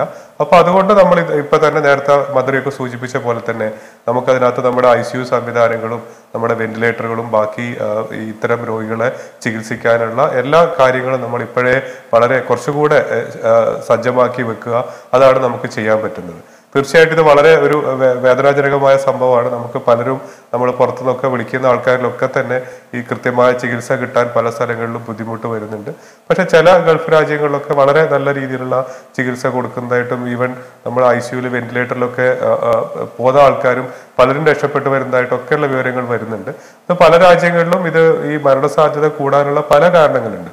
അത് രോഗത്തിന്റെ തീവ്രത കൂടുതലാവാം, അതല്ലെങ്കിൽ ഈ കൂടുതലുള്ള ആൾക്കാരിലേക്കോ അല്ലെങ്കിൽ നേരത്തെ പറഞ്ഞ പോലെയുള്ള ഈ മുമ്പേ ഈ വേറെ അസുഖങ്ങളുള്ള ആൾക്കാരിലേക്ക് കൂടുതൽ രോഗം വരുന്നതാവാം, അതല്ലെങ്കിൽ കൃത്യമായ രീതിയിലുള്ള ICU കെയർ കൊടുക്കാൻ പറ്റാത്തതാവാം. അങ്ങനെ പല കാര്യങ്ങളും ഈ മരണസാധ്യത കൂടാനുള്ള ഒരു സാധ്യതയായിട്ടാണ് തോന്നുന്നത്. ഡോക്ടർ രാജീവ് ജയദേവൻ, അങ്ങേക്ക് അറിയുമ്പോൾ നമ്മുടെ ധനമന്ത്രി പറഞ്ഞ ഒരു കാര്യമുണ്ടല്ലോ, അതായത് നമ്മുടെ സംസ്ഥാനത്ത് ആദ്യകാലത്തൊക്കെ വളരെ ജാഗ്രതയായിരുന്നു, ആളുകളെല്ലാം വളരെ വളരെ വളരെ കൃത്യമായി കാര്യങ്ങൾ ക്വാറന്റൈൻ നിയമങ്ങളൊക്കെ പാലിക്കുന്നു, അതുപോലെ പ്രതിരോധ പ്രവർത്തനങ്ങളിൽ ഏർപ്പെടുമ്പോൾ ഉണ്ടാകുന്ന ആത്മനിയന്ത്രണങ്ങളൊക്കെ എല്ലാം ഉണ്ടെന്നു എല്ലാ അച്ചടക്കവും ഉണ്ടായിരുന്നു. എന്നാൽ അദ്ദേഹം പറഞ്ഞ ഒരു കാര്യമുണ്ട്, അതായത് നമ്മൾ സ്ഥാനത്തും അസ്ഥാനത്തും ആവശ്യമില്ലാത്ത ചില വിമർശനങ്ങൾ ഉയർത്തുകയും പറയേണ്ടാത്ത കാര്യം പബ്ലിക്കായിട്ട് പറയുകയൊക്കെ ചെയ്ത ചില വീഴ്ചകൾ നമ്മുടെ ആൾക്കാർക്ക് സംഭവിച്ചു. അപ്പോൾ ഈ COVID-19 എന്ന് പറയുന്ന ഈ രോഗത്തെ അല്ലെ കൊറോണ വൈറസിനെ നേരിടുന്നതിനകത്ത് രാഷ്ട്രീയത്തിൻ്റെ കുപ്പായത്തിൽ കയറാൻ ആളുകൾ ചിലപ്പോഴെങ്കിലും ശ്രമിക്കുന്നുണ്ട്. അത് ചിലപ്പോൾ ഭരണപക്ഷത്തും ആളുകളുണ്ടായിട്ടുണ്ട്, പ്രതിപക്ഷത്തും ആളുകളുണ്ടായിട്ടുണ്ട്. കാര്യം ഈ സോഷ്യൽ മീഡിയയ്ക്ക് അതിനായി ഒരുപാട് ആളുകൾ ദുരുപയോഗപ്പെടുത്തിയിട്ടുണ്ട് എന്നാണ് എൻ്റെ തോന്നൽ. ഡോക്ടർ രാജീവ്, താങ്കൾ ചില കാര്യങ്ങളൊക്കെ വളരെ നിശിതമായ അഭിപ്രായം പറഞ്ഞിട്ടുള്ള ഒരാളാണ്. ഈ കാര്യത്തിൽ താങ്കൾക്ക് എന്താ തോന്നുന്നത്? കാരണം നമ്മൾ ഏതാണ്ട് ഒരു സ്ഥലത്ത് എത്തിച്ചേർന്നു, കരപറ്റി എന്നുള്ള രീതിയിലാണ് പല നേതാക്കന്മാരും ഇപ്പോൾ സംസാരിക്കുന്നത്. ബാക്കിയൊക്കെ സർക്കാരിൻ്റെ അടവാണ് എന്നുള്ള രീതിയിൽ അപ്പോഴും രോഗികളുടെ എണ്ണം ഒരു വഴിക്ക് കൂടിക്കൊണ്ടിരിക്കുകയാണ്. അപ്പോൾ കുറച്ചുകൂടെ ഉത്തരവാദിത്വം നമ്മുടെ പൊതുരംഗത്ത് പ്രവർത്തിക്കുന്ന ആളുകൾ, അത് ഭരണപക്ഷമായാലും പ്രതിപക്ഷമായാലും കാണിക്കേണ്ട ഒരു സാഹചര്യത്തിലൂടെ നമ്മൾ ആളുകൾ കടന്നു പോകുന്നത്. ഡോക്ടർ രാജീവ്, ഒരു പ്രതിസന്ധി ഉണ്ടാകുമ്പോൾ, പ്രത്യേകിച്ചും അവ്യക്തതയുള്ള ഒരു പ്രതിസന്ധി ഉണ്ടാകുമ്പോൾ വിമർശനം സ്വാഭാവികം തന്നെയാണ്. അത് കേരളത്തിലോ ഇന്ത്യയിലോ മാത്രം ഒതുങ്ങുന്ന ഒരു കാര്യമല്ല. ഞാൻ പ്രൊഫസർ ക്രിസ്ത്യൻ ഡോർസിന്റെ എക്സാമ്പിൾ പറയാം. എല്ലാവരും ഇവിടെയുള്ള ഡോക്ടേഴ്സിനെല്ലാം അറിയാം. അദ്ദേഹം ലോകത്തിലെ ഏറ്റവും പ്രശസ്തനായിട്ടുള്ള വൈറോളജിസ്റ്റ് ആണ്. അദ്ദേഹമാണ് SARS 2003 വന്നപ്പോൾ അത് കണ്ടുപിടിക്കാൻ ഹെൽപ്പ് ചെയ്തതും, അതുപോലെ തന്നെ ഈ കോവിഡിന് വേണ്ടിയിട്ട് ജർമ്മനിയിൽ ആദ്യം മുതലേ ജനുവരി മുതൽ തന്നെ അദ്ദേഹം ടെസ്റ്റ് സംവിധാനം ഒരുക്കി ജർമ്മനിയിലെ എല്ലാ ലാബുകളിലും ടെസ്റ്റിങ്ങിനുള്ള ഫെസിലിറ്റീസ് ഒരുക്കി കൊടുത്തതും അദ്ദേഹം തന്നെയാണ്. അദ്ദേഹത്തിന് 47 വയസ്സേ ഉള്ളൂ. വളരെ ചെറുപ്പക്കാരനായ മിടുമിടുക്കനായിട്ടുള്ള വൈറോളജിസ്റ്റ് ആണ്. അപ്പൊ അദ്ദേഹവുമായിട്ട് കൺസൾട്ട് ചെയ്തതിനു ശേഷമാണ് ജർമ്മൻ ചാൻസലറായ അംഗേല മെർക്കൽ എല്ലാ പരിപാടികളും നടത്തുന്നത്. അപ്പോ അദ്ദേഹം കഴിഞ്ഞ ദിവസം ഒരു കുറിപ്പ് പ്രസിദ്ധപ്പെടുത്തിയിരുന്നു. അദ്ദേഹത്തിന് ഡെത്ത് ത്രെറ്റ്, മരണ ഭീഷണി ഉണ്ടായിട്ടുണ്ട്. ജർമ്മനിയിലെ ജനങ്ങൾ തന്നെയാണ്. അവരുടെ കംപ്ലൈന്റ് എന്ന് പറയുന്നത് ഇദ്ദേഹം പറഞ്ഞതുകൊണ്ടാണ് അവരുടെ ബിസിനസ്സുകൾ കുറഞ്ഞതും അവർക്ക് ലോക്ക്ഡൌൺ വേണ്ടി വന്നതും അവരുടെ സാമ്പത്തിക പ്രതിസന്ധി ഉണ്ടായതും എന്നുള്ള രീതിയിലാണ്. അല്ലാതെ ഈ വ്യക്തി ഉള്ളത് കൊണ്ടാണ് അവിടെ രോഗവ്യാപനം കുറഞ്ഞതെന്നുള്ള ആ ഒരു നന്ദിയല്ല അവർ കാണിച്ചത്. ഞാൻ എല്ലാവരുടെയും കാര്യമല്ല പറഞ്ഞത്. അദ്ദേഹം ഒരു പോയിന്റ് പറഞ്ഞെന്ന് മാത്രം. ഞാൻ പറഞ്ഞു വരുന്നത് വിമർശനം എല്ലായിടത്തും ഉണ്ടാകും. അതിപ്പോ സച്ചിൻ ടെണ്ടുൽക്കറിനെതിരെ എത്രയോ പേര് വിമർശനം ഉണ്ടാക്കി അല്ലെ. അപ്പോ ഞാൻ പറഞ്ഞു വരുന്നത് ഏതൊരു സംരംഭത്തിലും വിമർശനം ഉണ്ടാവും. അത് ക്രിയാത്മകമായിട്ട് എടുക്കുക. അതിൽ പല വിമർശനങ്ങളിലും വലിയ വലിയ കാര്യങ്ങൾ ഉണ്ടായെന്നിരിക്കാം. അത് നമ്മളൊന്ന് തുറന്ന മനസ്സോടെ കണ്ടു കഴിഞ്ഞാൽ അത് നല്ല രീതിയിൽ മുമ്പോട്ട് കൊണ്ടുപോകാൻ പറ്റും എന്നുള്ളതാണ്. ഞാൻ സോഷ്യൽ മീഡിയയിൽ വളരെ ആക്റ്റീവാണ്. എന്നോട് എതിരഭിപ്രായം പറയുന്നവരോടാണ് എനിക്ക് കൂടുതൽ സ്നേഹം. കാരണം അവരിൽ നിന്നും കൂടുതൽ കാര്യങ്ങൾ പഠിക്കാനുണ്ട്. ഇനി ഡോക്ടർ രാമൻകുട്ടിയും ഞാനും സോഷ്യൽ മീഡിയയിൽ വളരെ ആക്റ്റീവാണ്. അദ്ദേഹത്തിന്റെ പോസ്റ്റുകൾ ഞാൻ ഫോളോ ചെയ്യാറുണ്ട്. അദ്ദേഹം ഇപ്പോൾ വളരെ സരസമായിട്ട് പ്രഡിക്ഷന്റെ കാര്യം പറഞ്ഞു അല്ലെ. മാർക്ക് ട്വെയിൻ പറഞ്ഞു, യോഗി ബെറ പറഞ്ഞിരുന്നു, predictions about A future are always difficult എന്നാണ് ആ സ്റ്റേറ്റ്മെന്റ് പറയുന്നത്. അത് ഒരു American ഹ്യൂമറാണ്, American British ഹ്യൂമറാണ്. Predictions R difficult especially when done about A future എന്നാണ് സരസമായിട്ട് പറഞ്ഞിട്ടുള്ളത്. ഈ പ്രഡിക്ഷൻ തെറ്റിയിട്ടുള്ള ഒരു വലിയ രാജ്യത്തിന്റെ കഥയും കൂടെ ഞാൻ പറയാം. സ്വീഡൻ ലോകത്തിലെ ഏറ്റവും നല്ല ആരോഗ്യ മേഖല ഉണ്ട് എന്ന് അഭിമാനിക്കുന്നതും പരക്കെ അപ്രൂവൽ ഉള്ളതുമായിട്ടുള്ള രാജ്യമാണ്. കോവിഡ് വന്നപ്പോൾ സ്വീഡൻ ഒരു പ്രത്യേക നിലപാടാണ് എടുത്തത്. ഡോക്ടർ അഷീലിന് അത് മനസ്സിലായി. അവർ പറഞ്ഞു, സ്വീഡൻ മണ്ടന്മാരാണെന്ന് ഞാൻ പറയുന്നില്ല, അവർ പറഞ്ഞത് ഇവിടെ നമ്മൾ ലോക്ക്ഡൌൺ ഒന്നും ചെയ്യാൻ പോകുന്നില്ല, എല്ലാവരും അച്ചടക്കമുള്ള ജനതയാണ്, എല്ലാവരും സാമൂഹ്യ അകലം പാലിച്ചാൽ മാത്രം മതി എന്ന് പറഞ്ഞു. തൊട്ടടുത്തുള്ള നോർവേ സമാനമായിട്ടുള്ള രാജ്യമാണ്. രണ്ടും സ്കാൻഡിനേവിയൻ രാജ്യങ്ങളാണ്. അതുകൊണ്ട് it's an apple to apple comparison. അതായത് സമാനമായിട്ടുള്ള വ്യവസ്ഥകളുള്ള രാജ്യങ്ങൾ തമ്മിലുള്ള കമ്പാരിസൺ ആണ് ഏറ്റവും നല്ല കമ്പാരിസൺ അല്ലെ. അപ്പോ നോർവേ ലോക്ക്ഡൌൺ ചെയ്തു. നമ്മുടെ നാട്ടിൽ ചെയ്ത പോലെയുള്ള എല്ലാ കാര്യങ്ങളും അവർ ചെയ്തു. ഇപ്പോഴാണ് സ്വീഡൻ അബദ്ധം മനസ്സിലായത്. സ്വീഡനിൽ ഉള്ള മരണനിരക്ക് 6 ഇരട്ടിയാണ്, 6 times ദാറ്റ് ഓഫ് നോർവേ. ആ മരണപ്പെട്ടതോ 80 വയസ്സിൽ കൂടുതലുള്ളതും 90 വയസ്സിൽ കൂടുതലുള്ളവരുമായിട്ടുള്ള ഒരുപാട് പേർ അവിടെ മരണപ്പെട്ടു. അപ്പോൾ സ്വീഡൻ അബദ്ധം പറ്റി എന്നുള്ളത് ശരിയാണ്. പക്ഷെ അബദ്ധം പറ്റുന്നതിന് മുമ്പ് അവർക്കറിയില്ലായിരുന്നു അത് അബദ്ധമാണെന്ന്. അതാണ് നേരത്തെ അദ്ദേഹം പറഞ്ഞ പ്രൊജക്ഷനും പ്രഡിക്ഷനും തമ്മിലുള്ള വ്യത്യാസം. പ്രൊജക്ഷനും പ്രഡിക്ഷനും രണ്ടാണ്. പ്രൊജക്ഷൻ എന്താണ്? പരീക്ഷയ്ക്ക് പഠിച്ചില്ലെങ്കിൽ മാർക്ക് കുറയും എന്നുള്ളതാണ്. പ്രഡിക്ഷൻ എന്ന് പറഞ്ഞാൽ നിനക്ക് എത്ര മാർക്ക് കിട്ടും എന്നുള്ളതാണ്. നേരത്തെ നമ്മുടെ രാജ്യത്തെ ചില കുറവുകൾ ചൂണ്ടിക്കാണിച്ച് നേരത്തെ പ്രൊജക്ഷൻ നമ്മൾ ചെയ്തിരുന്നു. സാമൂഹ്യ അകലം പാലിച്ചില്ലെങ്കിൽ, ഗ്രൂപ്പ് മീറ്റിംഗ്സ് നടന്നുകൊണ്ടിരുന്നാൽ, ആൾക്കാർ തിങ്ങിക്കൂടുന്ന അവസ്ഥ തുടർന്നുകൊണ്ടിരുന്നു കഴിഞ്ഞാൽ ഒരുപാട് പേർ മരിക്കും എന്ന് പ്രൊജക്ഷൻസ് നടത്തിയിരുന്നു. അങ്ങനെ പ്രൊജക്ഷൻസ് നടത്തിയത് കൊണ്ടാണ് അന്ന് ഗവൺമെന്റിന് നല്ല തീരുമാനമെടുക്കാൻ സാധിച്ചതും ലോക്ക്ഡൌൺ കൊണ്ടുവരാൻ സാധിച്ചതും. അപ്പൊ പ്രൊജക്ഷനും പ്രൊഡിക്ഷനും തമ്മിലുള്ള വ്യത്യാസം ഒന്ന് അടിവരയിട്ട് പറഞ്ഞു എന്ന് മാത്രം. ഓക്കെ, ഞാൻ ഡോക്ടറിലേക്ക് വരാം. ഞാൻ ഡോക്ടർ തോമസ് ഐസക്, താങ്കളോട് ഞാൻ ഈ ചർച്ചാ വിഷയം ആയിട്ട് ബന്ധമില്ലാത്ത ഒരു കാര്യം കൂടി ചോദിക്കട്ടെ. അങ്ങ് ഒരു സാമ്പത്തിക ശാസ്ത്രജ്ഞൻ ആയതുകൊണ്ട് അങ്ങ് കുറച്ച് ദിവസങ്ങൾക്ക് മുമ്പ് വളരെ കാര്യമായിട്ട് അങ്ങ് കേന്ദ്ര പാക്കേജിനെയൊക്കെ വിമർശിച്ച് സംസാരിച്ചിരുന്നു. ഈ കഴിഞ്ഞ ദിവസങ്ങളെ അങ്ങ് മൗനത്തിലാണ്. അപ്പം എന്തെങ്കിലും അവിടുന്ന് ലഭ്യമായി തുടങ്ങിയതാണോ അതോ സംസാരിച്ചിട്ട് കാര്യമില്ലാന്ന് തോന്നി തുടങ്ങിയതാണോ? സംസാരിച്ചിട്ട് കാര്യമില്ലെന്ന് തോന്നി തുടങ്ങി. ഞാൻ ഇപ്പൊ 2 ദിവസമായിട്ട് ഉണ്ടായിക്കൊണ്ടിരിക്കുന്ന ഒരു കാര്യം, എൻ്റെ ഒരു അനുഭവം പറയാം. ഞാനിപ്പോ വിമർശനമൊക്കെ നടത്തെങ്കിലും നമുക്ക് കേരളത്തിന് എന്ത് ഗുണം കിട്ടുമെന്ന് നോക്കണമല്ലോ. അതുകൊണ്ട് KFCനെ യോഗത്തിന് വിളിച്ചു. നോൺ ബാങ്കിങ് ഫിനാൻഷ്യൽ ഇൻസ്റ്റിറ്റ്യൂഷൻസിന് 50,000 കോടി അനുവദിച്ചിട്ടുണ്ട് ലോങ് ടേം റിപ്പോ ഓപ്പറേഷൻസിന്റെ ഭാഗമായിട്ട്. നമുക്കെന്ത് കിട്ടുമെന്ന് നോക്കണം. അപ്പോൾ അവർ പോയി കഴിഞ്ഞിരിക്കുന്നു ബാങ്കുകളിലൊക്കെ. 50,000 കോടി ലേലത്തിന് വെച്ചിട്ടേ ആകെ സബ്സ്ക്രൈബ് ചെയ്തത് 12,800 കോടിയാണ്. അത് തന്നെ ആർക്കും വിതരണം ചെയ്യാൻ തയ്യാറില്ല. സോ 4.5% നിങ്ങൾക്ക് 50,000 കോടി കൊണ്ടുപോയി വായ്പ കൊടുത്തോ നോൺ ബാങ്കിങ് ഫിനാൻഷ്യൽ ഇൻസ്റ്റിറ്റ്യൂഷൻസ് പറഞ്ഞിട്ടും വായ്പ എടുത്ത് കൊടുക്കാൻ തയ്യാറല്ല. അപ്പൊ ഈ MSMEക്കൊക്കെ പറഞ്ഞ വായ്പ എടുത്ത് കൊടുക്കൂ. ഒരു ഭയപ്പാട് എല്ലാ ബാങ്കുകളെയും ഗ്രസിച്ചിരിക്കുകയാണ്. Risk aversion. അവർക്ക് റിസ്ക് എടുക്കാൻ വയ്യ. ഇനിയിപ്പോൾ വായ്പ എടുത്ത് കൊടുത്ത് നമ്മുടെ NPA കൂടിയിട്ടുണ്ടെങ്കിൽ നാളെ അവരുടെ ക്യാപിറ്റൽ അഡിക്വസി റേഷ്യോ മറികടന്നു പോവും, പ്രശ്നം ഉണ്ടായേക്കാം. There playing it safe. ഇതാ പറയുന്നത്. ഇത് ഈ ബാങ്കിനെ ആശ്രയിച്ചുകൊണ്ട് നിങ്ങൾക്ക് ഇന്നത്തെ അന്തരീക്ഷത്തിൽ സ്റ്റിമുലസ് നൽകാൻ പറ്റത്തില്ല. അപ്പോൾ ഇനിയിപ്പോൾ പറഞ്ഞുകൊണ്ട് ഇങ്ങനെ ഇരുന്നിട്ട് ഒരേ കാര്യം തന്നെ പറയണേ എന്താ? അതുകൊണ്ട് വർത്താനം കുറച്ച് നിർത്തിവെച്ചതാണ്. പക്ഷേ അധികം താമസിയാതെ തന്നെ ബോധ്യമാവും കേട്ടോ. ഞാൻ ഡോക്ടർ തോമസ് ഐസക്കിലേക്ക് വരാം. നമുക്കൊരു ചെറിയ ഇടവേള ആവശ്യമായിരിക്കുന്നു. ഇടവേള കഴിഞ്ഞ് വളരെ പെട്ടെന്ന് തന്നെ മടങ്ങി വരും ഇടവേളയിലേക്ക്.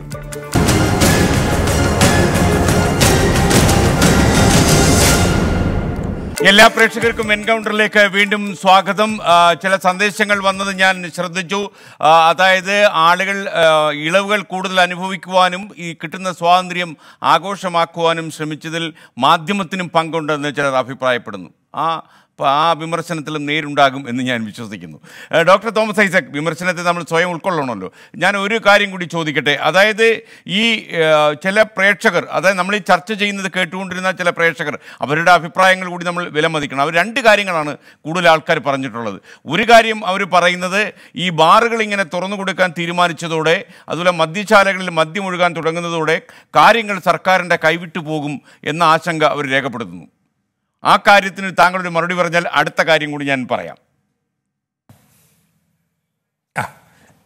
ഇല്ല, കാരണം ഇതിപ്പോൾ ആദ്യ ദിവസം ആയതുകൊണ്ടാണ് ഇങ്ങനൊരു തിരക്ക് കാണുന്നത്. ഇത്രയേറെ ഔട്ട്ലെറ്റിലൂടെ ഇത് വിൽക്കുകയാണെങ്കിൽ നമ്മുടെ കർശനമായിട്ട് നിയന്ത്രണങ്ങൾ പാലിച്ച് ഇത് മദ്യം വാങ്ങിച്ച ആളുകൾ കൊണ്ടുപോകും. നമ്മൾ അംഗീകരിക്കേണ്ട കാര്യം, കേരളത്തിൽ വലിയൊരു സംഖ്യ ആളുകൾ ചിലപ്പോഴായിട്ടോ അല്ലെങ്കിൽ നിരന്തരമായിട്ടോ മദ്യം കഴിക്കുന്നവരാണ്. നിങ്ങൾക്ക് യാന്ത്രികമായിട്ട് നിയന്ത്രിക്കാൻ പറ്റത്തില്ല. ആകെ ഉണ്ടാവുന്നത് ഇന്ന് പ്രത്യക്ഷമായി കടയിൽ വന്ന് വാങ്ങുന്നവർ ഇന്ന് പുറത്ത് വേറെ വ്യാജവാറ്റുകാരുടെ നിന്ന് വാങ്ങുന്നു എന്നുള്ളതാണ്. അത് ഇതിനേക്കാൾ അപകടമാണെന്നാണ് എൻ്റെ പക്ഷം. അപ്പം അതുകൊണ്ട് നമ്മൾ ആ മൊബൈൽ ആപ്പ് വെച്ചിട്ടുള്ള നിയന്ത്രണങ്ങൾ കർശനമായിട്ട് കൊണ്ടുവരാം.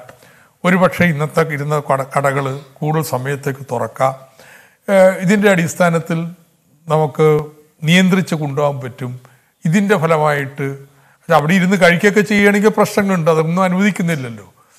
അപ്പോൾ സാധാരണ ഒരു കടയിൽ നടക്കുന്നതിനേക്കാൾ വളരെ കൂടുതൽ വ്യാപനമൊന്നും ഇതുവഴി ഉണ്ടാവും എന്ന് ഞാൻ കരുതുന്നു. രണ്ടാമത്തെ കാര്യം, പ്രേക്ഷകർ ചോദിക്കുന്ന ഒരു കാര്യം, ഈ പാനലിലുള്ള മിക്ക ആളുകളും ഈ ലോക്ക്ഡൗൺ നീട്ടുന്നതിനെ കുറിച്ചും ലോക്ക്ഡൗണിൻ്റെ സൗകര്യങ്ങളെക്കുറിച്ചും ഒക്കെയാണ് പറയുന്നത്. അവർ പാവപ്പെട്ടവരെ കുറിച്ച് ആലോചിക്കുന്നതില്ല. എന്ന് വെച്ചാൽ സാധാരണക്കാർ ഓരോ ദിവസവും ജോലി ചെയ്ത് കൂലി വാങ്ങി ജീവിതം തള്ളി നീക്കി കൊണ്ടുപോകുന്ന ആളുകളെക്കുറിച്ച് സംസാരിക്കുന്നതില്ല. എനിക്കൊന്നും ഒരുപക്ഷെ ഈ മറ്റുള്ളവരൊന്നും രാഷ്ട്രീയക്കാരല്ലാത്തതുകൊണ്ട് അതും അങ്ങേക്ക് തന്നെ മറുപടി പറയാൻ പറ്റിയ കാര്യമാണെന്ന് തോന്നുന്നു.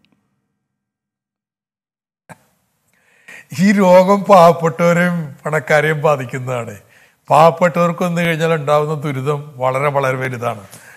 ഈ ലോക്ക്ഡൗൺ നീണ്ടു കഴിഞ്ഞിട്ടുണ്ടെങ്കിൽ അതിൻ്റെ ഏറ്റവും വലിയ ദുരിതം ഉണ്ടാകാൻ പോകുന്നത് പാവപ്പെട്ടവർക്കാണ്. അവരുടെ എല്ലാ വരുമാനവും ഇല്ലാതാവുകയാണ്. അപ്പോൾ എല്ലായ്പ്പോഴും അങ്ങനെ പേരെടുത്ത് പറഞ്ഞില്ലെങ്കിലും ഈ രോഗവ്യാപനത്തെക്കുറിച്ച് ചർച്ച ചെയ്യുമ്പോൾ ഇവിടെ ഇരിക്കുന്ന എല്ലാവരുടെയും മനസ്സിൽ ഈ നാട്ടിലെ സാധാരണക്കാരെ എങ്ങനെ ദുരിതത്തിലാഴ്ത്തും എന്നുള്ളതാണ്. അപ്പോൾ നമ്മളിപ്പോൾ ചെയ്യാൻ ശ്രമിക്കുന്നത്, പാവപ്പെട്ടവർക്ക് സമ്പാദ്യമൊന്നും ഉണ്ടാവില്ല, അവർക്ക് നമുക്ക് വളരെ ഉപജീവനത്തുള്ള അരിഷ്ടിച്ചുള്ള ഭക്ഷണമൊക്കെ നമുക്ക് കൊടുത്തുകൊണ്ടിരിക്കാം. പക്ഷെ അതുമാത്രം അവർക്ക് കിട്ടിയാൽ പോരല്ലോ, അവർക്ക് വരുമാനം ഉണ്ടാവണം. അതുകൊണ്ട് കർശനമായ നിയന്ത്രണങ്ങൾ വെച്ച് അവരുടെ ജോലികൾ തുടരാനായിട്ട് അവർക്ക് സഹായിക്കാം.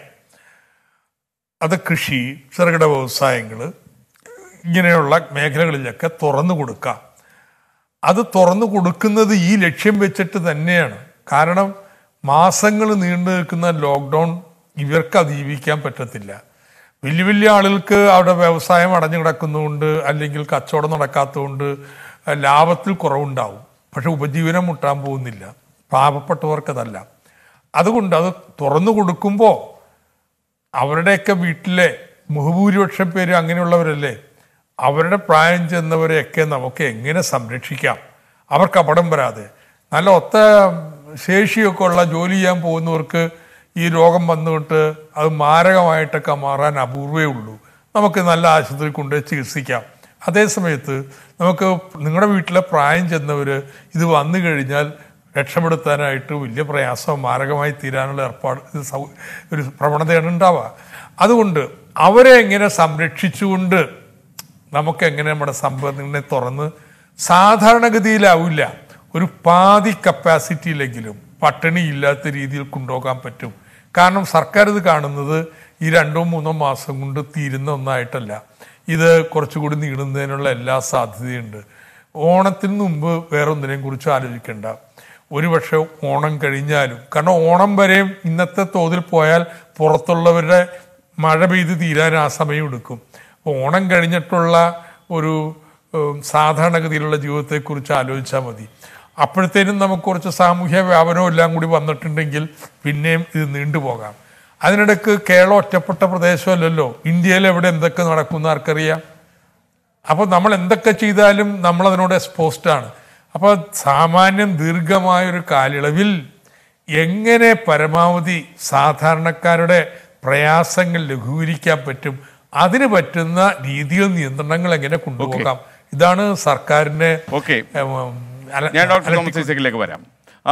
ഡോക്ടർ വി രാമൻകുട്ടി, അതായത് ഈ നമ്മുടെ ഈ സംവാദം കണ്ടുകൊണ്ടിരുന്ന പ്രേക്ഷകർ പറഞ്ഞ മറ്റൊരു അഭിപ്രായം അവർ തായ്ലൻഡിനെ കുറിച്ചാണ് പറയുന്നത്. കാരണം പൊതുവേ ആളുകൾക്ക് ഈ ലോക്ക്ഡൗൺ തുടരുന്നതിനെ കുറിച്ച് അഭിപ്രായമില്ല. കാരണം ഈ 31-ാം തീയതി കഴിഞ്ഞാൽ ലോക്ക്ഡൗൺ വീണ്ടും ചിലപ്പോൾ കൂടുതൽ ഇളവുകളോടെ തുടരുമോ എന്നൊക്കെ സംശയമൊക്കെയുണ്ട്. പല സംസ്ഥാനങ്ങളും ഇപ്പോൾ ലോക്ക്ഡൗൺ പിൻവലിക്കുന്നതിനോട് താല്പര്യം കാണിക്കുന്നുമില്ല. കാരണം ഈ അവിടെയുള്ള കേസുകളുടെ എണ്ണം കൂടുന്നത് കൊണ്ടും മരണനിരക്ക് കൂടുന്നത് കൊണ്ടും. അപ്പോൾ അവർ പറയുന്നത് ലോക്ക്ഡൗണിൻ്റെ കാര്യത്തിലൊക്കെ തന്നെ വളരെ പുരോഗമനപരമായ ഒരു തീരുമാനമെടുത്ത് അവരുടെ മരണനിരക്കുമൊക്കെ രോഗികളുടെ നിരക്കുമൊക്കെ 0 ആയിട്ട് കൊണ്ടുവന്നു. അപ്പോൾ തായ്ലൻഡിൻ്റെ മോഡൽ നിങ്ങൾക്ക് എന്തുകൊണ്ട് അവലംബിക്കാൻ പറ്റില്ല എന്നാണ് ചില പ്രേക്ഷകർ ചോദിക്കുന്നത്. തായ്ലൻഡ് എന്താ ചെയ്തതെന്ന് എനിക്ക് അത്ര വ്യക്തമല്ല. അവർ തീർച്ചയായിട്ടും നേരത്തെ സൂചിപ്പിച്ചതുപോലെ നമ്മുടെ എക്കോണമി കംപ്ലീറ്റ് ആയിട്ട് നമുക്കൊരു പിടിച്ചു നിർത്തിക്കൊണ്ട് മുന്നോട്ട് പോകാൻ സാധിക്കില്ല. അത് ബഹുമാനപ്പെട്ട മന്ത്രി പറഞ്ഞതിനോട് തന്നെയാണ് എനിക്ക് യോജിപ്പ്. തീർച്ചയായിട്ടും പ്രത്യേകിച്ച് എല്ലാ ദിവസവും ജോലി ചെയ്ത് ജീവിക്കുന്നവരുടെ കാര്യം നമ്മുടെ കൺസേണിലുണ്ടാവണം. അവർക്ക് ജോലി ചെയ്യാനുള്ള അവസരം ഉണ്ടാകണം, അവർക്ക് വരുമാനം ഉണ്ടാകണം. ഇതൊക്കെ തന്നെ കണക്കാക്കിക്കൊണ്ട് തന്നെയുള്ള ഒരു പോളിസി ആയിരിക്കണം നമ്മൾ സ്വീകരിക്കേണ്ടത്. അല്ലാതെ എല്ലാം ഈ കംപ്ലീറ്റ് ആയിട്ടുള്ള ലോക്ക്ഡൗൺ ആദ്യം തുടക്കത്തിൽ ഉണ്ടായ പോലെയുള്ള ഒരു സ്ഥിതി തുടരണം എന്ന് ആരും പറയുമെന്ന് എനിക്ക് തോന്നുന്നില്ല. എന്ന് മാത്രമല്ല, ഈ ദിവസക്കൂലിക്കാരായ അല്ലെങ്കിൽ എല്ലാ ദിവസവും പണിയെടുത്ത് ജീവിക്കുന്നവരുടെ കാര്യം ഇവിടെ പറഞ്ഞവരാരും അതിനെക്കുറിച്ച് ചിന്തിച്ചില്ല എന്ന് പറയുന്നത് എന്ത് ബേസിസിലാണ് അങ്ങനെ ഒരു ആരോപണം? അവരുടെ ഒരു വിഷമം എന്താണെന്ന് വെച്ചാൽ ഒരുപക്ഷെ എനിക്കൊന്ന് ഡോക്ടറെ ഒരുപാട് ബുദ്ധിമുട്ടുന്ന ഒരു ജനവിഭാഗമാണല്ലോ അവർ. കാരണം അവർ ഈ ലോക്ക്ഡൗൺ ഓരോ ദിവസവും നീണ്ടുപോകുമ്പോൾ ഈ ജോലിയൊന്നും ചെയ്യാതെ, പ്രത്യേകിച്ച് മഴക്കാലം കൂടി ആയതോടെ അവർക്ക് എവിടെ നിന്നാണ് ഇപ്പോൾ കടം വാങ്ങിക്കാൻ പോലും പറ്റാത്ത സാഹചര്യമുണ്ട്. അതുകൊണ്ട് എനിക്ക് തോന്നുന്ന ടെലിവിഷൻ കണ്ടിരിക്കുമ്പോൾ അവർക്കുണ്ടാകുന്ന ഓരോ ബുദ്ധിമുട്ടാണിത്. അല്ല, അത് ഞാൻ അംഗീകരിക്കുന്നു. ഈ തായ്ലൻഡിൽ എന്താണ് പ്രത്യേകിച്ച് നടന്നതെന്ന് സത്യം പറഞ്ഞാൽ എനിക്ക് അറിഞ്ഞുകൂടാത്തതുകൊണ്ടാണ് എനിക്ക്. പിന്നെ എൻ്റെ ഒരു അഭിപ്രായത്തിൽ മറ്റ് രാജ്യങ്ങളുമായിട്ട് ഒരുപാട് കമ്പയർ ചെയ്യാൻ നമുക്ക് സാധിക്കില്ല. തായ്ലൻഡ് എന്ന് പറയുന്നത് അല്ല, അവര് ഡോക്ടറെ പറഞ്ഞു കേൾക്കുന്നത് തായ്ലൻഡിലെ നമുക്ക് പോയുള്ള വിവരമല്ല, ഈ പറഞ്ഞു കേട്ടുള്ള വിവരം അനുസരിച്ച് ഈ ലോക്ക്ഡൗൺ സജീവമായി നിർത്താതെ തന്നെ അവർക്കിതെല്ലാം മരണനിരക്കെല്ലാം 0-യിലേക്ക് കൊണ്ടുവരാൻ പറ്റിയെന്നാണ് പറയുന്നത്. അതായത് ഈ പോസിറ്റീവ് ആകുന്ന കേസുകൾ ഉൾപ്പെടെ. അപ്പോൾ അതുകൊണ്ട് തായ്ലൻഡിലെ ജനസംഖ്യ എത്രയാണ്, അങ്ങനെയൊക്കെയുള്ള പഠനങ്ങൾ നടത്തിയാലേ നമുക്ക് ആധികാരിക ഒരു അഭിപ്രായം പറയാൻ പറ്റും. എന്നാൽ പോലും ഈ ലോക്ക്ഡൗൺ എന്ന് പറയുന്ന സംവിധാനമല്ല ഇതിനൊരു പരിഹാരമെന്ന് വിശ്വസിക്കുന്ന ആളുകൾ തായ്ലൻഡിനെ ചൂണ്ടി പറയുകയാണ്. അത് പറഞ്ഞ മാതിരി അത് പഠിച്ചാലേ പറയാൻ പറ്റുള്ളൂ തായ്ലൻഡിനെ കുറിച്ച്. പക്ഷേ നമുക്ക് അറിയാവുന്ന കാര്യങ്ങൾ 2 കാര്യങ്ങൾ എനിക്ക് സൂചിപ്പിക്കാനുള്ളത്. ഒന്ന്, അവരുടെ ഹെൽത്ത് സിസ്റ്റം വളരെ ശക്തമാണ്. അത് ലോകത്തെല്ലായിടത്തും ശ്രദ്ധിക്കപ്പെട്ടിട്ടുള്ള ഒരു ഹെൽത്ത് സിസ്റ്റം ഉള്ള, ഒരു പബ്ലിക് ഹെൽത്ത് സിസ്റ്റം ഉള്ള ഒരു രാജ്യം തന്നെയാണ് തായ്ലൻഡ്. ഒരുപക്ഷെ നമ്മളെക്കാളും കൂടുതൽ ബെഡുകളും ആശുപത്രികളും പൊതുജനാരോഗ്യ വിദഗ്ധരും എല്ലാം ഉള്ള ഒരു സ്ഥലവുമാണ് തായ്ലൻഡ്. അതൊരു പോസിറ്റീവ് പോയിൻ്റാണ്. പിന്നെ രണ്ടാമത്, ഒരു നമ്മളെപ്പോലെ ഒരു തികച്ചും സ്വതന്ത്രമായ ഒരു ഡെമോക്രസി അല്ല. അവർ ഒരുപാട് നിയന്ത്രണങ്ങളുള്ള ഒരു ജനത തന്നെയാണ്. അത് ലോക്ക്ഡൗണിലേക്ക് അവർ പോയിട്ടുണ്ടോ എന്ന് എനിക്ക് അറിഞ്ഞുകൂടാ. പക്ഷേ മറ്റു തരത്തിലുള്ള നിയന്ത്രണങ്ങൾ എളുപ്പം സാധിക്കുന്ന ഒരു രാജ്യമാണ് തായ്ലൻഡ്. അപ്പോൾ അവരെന്താണ് കൃത്യമായിട്ട് ചെയ്തതെന്ന് എനിക്ക് അറിഞ്ഞുകൂടാ. അത് പഠിച്ചിട്ടേ പറയാൻ പറ്റുള്ളൂ. ഡോക്ടർ മുഹമ്മദ് അഷീൽ, നമുക്കിപ്പോൾ ഈ സമയം ഏതാണ്ട് അവസാനിക്കാൻ പോവുകയാണ്. ആ സമയത്ത് ഞാനൊരു കാര്യം കൂടി എനിക്കൊരു ചെറിയ ഇടവേള കൂടി വേണം. എന്നാൽ ഞാൻ പെട്ടെന്ന് തന്നെ ഈ ചർച്ച അവസാനിപ്പിക്കുകയാണ്. താങ്കളുടെ ഒരു കാര്യം, അതായത് ഈ സംസ്ഥാനം അറിയാതെ ട്രെയിൻ വരുന്നു, അതിൽ ആളുകൾ വരുന്നു എന്നൊക്കെയുള്ളൊരു സാഹചര്യം ഉണ്ടെന്ന് കഴിഞ്ഞ 2 ദിവസങ്ങളായി പരാതികൾ ഉയരുന്നില്ല. കണ്ണൂരിൽ തന്നെ ഒരു ട്രെയിൻ അങ്ങനെ വന്നു, കേന്ദ്രമന്ത്രിയോട് നമ്മൾ അദ്ദേഹത്തിൻ്റെ ശ്രദ്ധയിൽപ്പെടുത്തിയിട്ടും കാര്യമൊന്നും ഉണ്ടായില്ല. അപ്പോൾ ഇങ്ങനെയൊക്കെയുള്ളൊരു സാഹചര്യം ഉണ്ടാകുമ്പോൾ അത്തരം പ്രവചിക്കാൻ പറ്റാത്ത സാഹചര്യം, അതായത് ആളുകൾ ഈ കണ്ടെയ്ൻമെൻറ്റ് സോണിൽ നിന്നൊക്കെ ഇത്തരം ട്രെയിനുകളിൽ കയറി വരികയാണെങ്കിൽ ഈ നമ്മളുടെ സിസ്റ്റം അതിനോട് പൊരുത്തപ്പെടുമോ? കാരണം നമ്മളത് വെച്ചാലല്ലോ ആളുകൾ വരുന്നു, നമ്മൾ ആൾക്കാരെ നിരീക്ഷിക്കുന്നു, അങ്ങനെയുള്ള ഉണ്ടാക്കി വെച്ചിരിക്കുന്ന സിസ്റ്റം മൊത്തം അത് തകർത്ത് കളയില്ല. എന്താണ് ഡോക്ടർ അഷീലിൻ്റെ ഒരു അഭിപ്രായം ഇക്കാര്യത്തിൽ? അതിന് മുമ്പ് ഞാൻ ജസ്റ്റ് ഒരു കാര്യം, അത് ഉദ്ദേശിച്ചത് തായ്ലൻഡ് ആയിരിക്കും, തൈവാൻ ആയിരിക്കും. കാരണം തായ്ലൻഡില് നമ്മുടെ തൈവാൻ കുറച്ചുകൂടി നന്നായിട്ട് ചെയ്തിട്ടുണ്ട്. എനിക്കൊന്നും അതിന്റെ വിശദാംശങ്ങൾ കിടക്കുന്നില്ല, പോട്ടെ. അപ്പൊ ഈ പറഞ്ഞ കാര്യം നമ്മുടെ മുംബൈ പോലുള്ള സ്ഥലങ്ങളിൽ നിന്ന് ഇപ്പം ഏറ്റവും സ്ട്രാറ്റജിക് ആയിട്ടൊരു പ്രശ്നം ഇപ്പം നടക്കാൻ പോകുന്നത് വെച്ചാൽ 145 ട്രെയിനുകളാണ് മുംബൈയിൽ നിന്ന് ഷെഡ്യൂൾ ചെയ്തിട്ടുള്ളത് കുറേ സ്ഥലങ്ങളിലേക്ക്. ഇപ്പം കഴിഞ്ഞ ദിവസങ്ങളിൽ അപ്പം 40 ട്രെയിനോളം പോകുന്നത് വെസ്റ്റ് ബംഗാളിലേക്കാണ്. ഒരു ഹോട്ട്സ്പോട്ടിൽ നിന്ന് ഒരു നിയന്ത്രണവും ഇല്ലാതെ ട്രെയിനുകൾ പോകുമ്പോൾ ഉണ്ടാകുന്ന പ്രശ്നം എന്ന് പറഞ്ഞാൽ നമ്മൾ എങ്ങനെയാണ് ഈ സംഭവം, ഇപ്പം ഇത് മുംബൈയെ പോലെ തന്നെയുള്ള പോപ്പുലേഷൻ ആണ് ഇപ്പോൾ വുഹാൻ സിറ്റിയിലുള്ളത്. വുഹാൻ സിറ്റിയിൽ എങ്ങനെയാണ് ഇത് മാനേജ് ചെയ്തത്? അവിടത്തേക്ക് റിസോഴ്സ് മൊബിലൈസ് ചെയ്താണ് മാനേജ് ചെയ്തത്. അങ്ങനെയാണ് അത് മൊബിലൈസ് ചെയ്യേണ്ടത്. ഇതിപ്പോൾ ഒരു പ്രളയമോ ഭൂകമ്പമോ അല്ല. പ്രളയത്തിനും ഭൂകമ്പത്തിലും അവിടെ നിന്ന് രക്ഷിച്ചു കഴിഞ്ഞാൽ പ്രളയമോ ഭൂകമ്പോ അവർ കൂടെ വരുന്നില്ല. പക്ഷെ ഇവിടെ സംഭവിക്കുന്ന വെച്ചാൽ നമ്മളിവിടെ ശ്രദ്ധിക്കുന്ന വെച്ചാൽ പ്രവാസികളെ സംബന്ധിച്ചോളം നമുക്ക് കൃത്യമായിട്ടൊരു ഇതുണ്ട്. കാരണം വെച്ചാൽ പ്രവാസികൾ മറ്റൊരു രാജ്യത്താണുള്ളത്, അവർ ഇവിടുത്തെ സിറ്റിസൺ ആണ്, അവിടുത്തെ സിറ്റിസൺ അല്ല. അതുകൊണ്ട് അവരെ ടേക്ക് കെയർ ചെയ്യേണ്ട ഉത്തരവാദിത്തം മറ്റു രാജ്യത്തിലുണ്ടെന്ന് നമുക്ക് പറയാൻ പറ്റില്ല. പക്ഷെ ഇന്ത്യയിലുള്ള മുംബൈയിലുള്ള ആളുകളെ അവിടെ ടേക്ക് കെയർ ചെയ്യാതെ, അവിടത്തേക്ക് ഒരു നേഷന് മൊത്തം റിസോഴ്സ് മൊബിലൈസ് ചെയ്യാതെ അവിടുന്ന് ഈ കണ്ടെയ്ൻമെന്റ് സോൺസ് ഹോട്ട്സ്പോട്ട്സ് ആളുകൾ മാറ്റുക എന്ന് പറഞ്ഞാൽ അതും ഇനി പ്രഖ്യാപിക്കാതെ വരിക എന്ന് പറയുന്നത് ഇറ്റ് ഷുഡ് ബി ഫേറ്റൽ. നമ്മുടെ കംപ്ലീറ്റ് സിസ്റ്റത്തിനെ താറുമാറാക്കുന്ന പരിപാടിയാണ്. കാരണം എന്തുകൊണ്ടാണ് നമ്മൾ ഇത് പാസ് ഇഷ്യൂ എന്ന കാര്യം പറയുന്നത്? ആ പാസ് ഇഷ്യൂവിന് മുമ്പ് ഹോംവർക്ക് ചെയ്യണം, ഇവരുടെ ഹോം ക്വാറന്റൈൻ സൗകര്യം ഉണ്ടോ നോക്കണം, അവർക്ക് റൂം ക്വാറന്റൈൻ സൗകര്യം ഉണ്ടോ നോക്കണം. ഇതൊക്കെ ഉറപ്പുവരിച്ചിട്ട് മാത്രമേ നമുക്ക് അത് അനുവദിക്കാൻ വേണ്ടി പറ്റുള്ളൂ. അങ്ങനെ വരുമ്പോൾ മാത്രമേ നമ്മുടെ നിയന്ത്രണ സർവൈലൻസ് സിസ്റ്റത്തിനകത്ത് വരുന്നുള്ളൂ. ഒരു കേസ് മിസ്സായി പോയി കഴിഞ്ഞാൽ അതൊരു മാലപ്പടക്കത്തിനാണ് തിരികൊളുത്തുന്നത്. ഓക്കെ ഡോക്ടർ, ഞാൻ ഇനി വളരെ കുറച്ച് മിനിറ്റുകൾ മാത്രമേ ഈ ചർച്ച അവശേഷിക്കുന്നുള്ളൂ. അതിനു മുമ്പ് എനിക്കൊരു ചെറിയ ഇടവേള വേണം. ഇടവേള കഴിഞ്ഞാൽ ചില്ലറ അഭിപ്രായങ്ങൾ കൂടി കേട്ട് നമ്മൾ ഈ സംവാദം അവസാനിപ്പിക്കും. ഇടവേളയിലേക്ക്.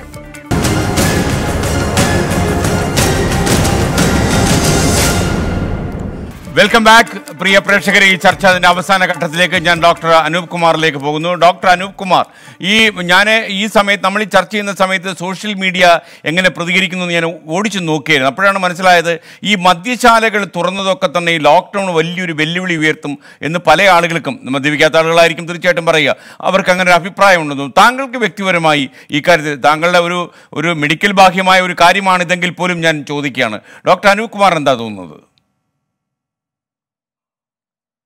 തീർച്ചയായും ആൾക്കാർ വളരെ കൂടുതലായി വന്ന് ഈ സോഷ്യൽ ഡിസ്റ്റൻസിങ്ങും അതേപോലെ തന്നെ ഈ ഡിസ്റ്റൻസിങ്ങും പാലിക്കാതെ വന്നു കഴിഞ്ഞാൽ തീർച്ചയായിട്ടും അതൊക്കെ രോഗവ്യാപനത്തിന് സാധ്യത ഉണ്ടാക്കുന്നത് തന്നെയാണ്. പക്ഷെ നേരത്തെ ബഹുമാനപ്പെട്ട മന്ത്രി സൂചിപ്പിച്ച പോലെ തന്നെ ബാക്കിയുള്ള ഷോപ്പുകളിലൊക്കെ ചെയ്യുന്ന പോലെ നമ്മളത് ഒരു നിയന്ത്രിത രീതിയിൽ ആൾക്കാരെ കൂട്ടമായി പോകാത്ത രീതിയിൽ ചെയ്യുകയാണെങ്കിൽ അതൊരു വലിയ പ്രശ്നമായി വരുമെന്ന് തോന്നുന്നില്ല. അപ്പൊ നമുക്കത് കുറച്ച് ദിവസം അത് ഏത് രീതിയിൽ പോകുന്നു എന്നതിന്റെ അടിസ്ഥാനമാക്കി അതിനെ ഒരു തീരുമാനം എടുക്കേണ്ടി വരും. കാരണം മുമ്പേ ഒക്കെ വന്നപ്പോഴും അത്തരം സ്ഥലങ്ങളിൽ നിന്ന് വലിയ രീതിയിൽ രോഗവ്യാപനം നടന്നതായിട്ട് നമ്മൾ കണ്ടിട്ടില്ല. തീർച്ചയായിട്ടും ആൾക്കാരെ ഒത്തുകൂടുന്നത് എന്തായാലും ഒഴിവാക്കേണ്ടതാണ്, അതിനകത്ത് യാതൊരു സംശയവും. അപ്പൊ അത്തരം സാഹചര്യങ്ങൾ ഒഴിവാക്കിക്കൊണ്ട് ഈ കാര്യങ്ങൾ മുമ്പോട്ട് കൊണ്ടുപോകാൻ നമ്മൾ ശ്രമിക്കുന്നതായിരിക്കും നല്ലതെന്നാണ് തോന്നുന്നത്. ഡോക്ടർ രാജീവ് ജയദേവൻ, അതായത് ഇപ്പോൾ എന്തായാലും വിമാനങ്ങൾ കൂടുതൽ ഓടുന്നു, ട്രെയിനുകൾ കൂടുതൽ ഓടുന്നു, പബ്ലിക് ട്രാൻസ്പോർട്ടിൽ കൂടുതൽ സാന്നിധ്യം ഉണ്ടാകുന്നു, ആളുകൾ ഊടുവഴികളിലൂടെയൊക്കെ ഇങ്ങോട്ട് കയറി വരാൻ ശ്രമിക്കുന്നു. പലപ്പോഴും നമ്മുടെ ബോർഡറൊക്കെ തന്നെ നമ്മൾ കർണാടകവും തമിഴ്നാടുമായിട്ടൊക്കെ ബോർഡർ പങ്കിടുന്ന സംസ്ഥാനം എന്ന നിലയിൽ ഇങ്ങനെയൊക്കെയുള്ള ചില ഭീഷണികൾ നമുക്കുണ്ട്. വരും ദിവസങ്ങളിൽ താങ്കൾ കാണുന്ന ഏറ്റവും വലിയ ഭീഷണി എന്താണ്? പ്രവചനങ്ങൾ നടത്താൻ താങ്കൾ ആളല്ല എങ്കിൽ പോലും.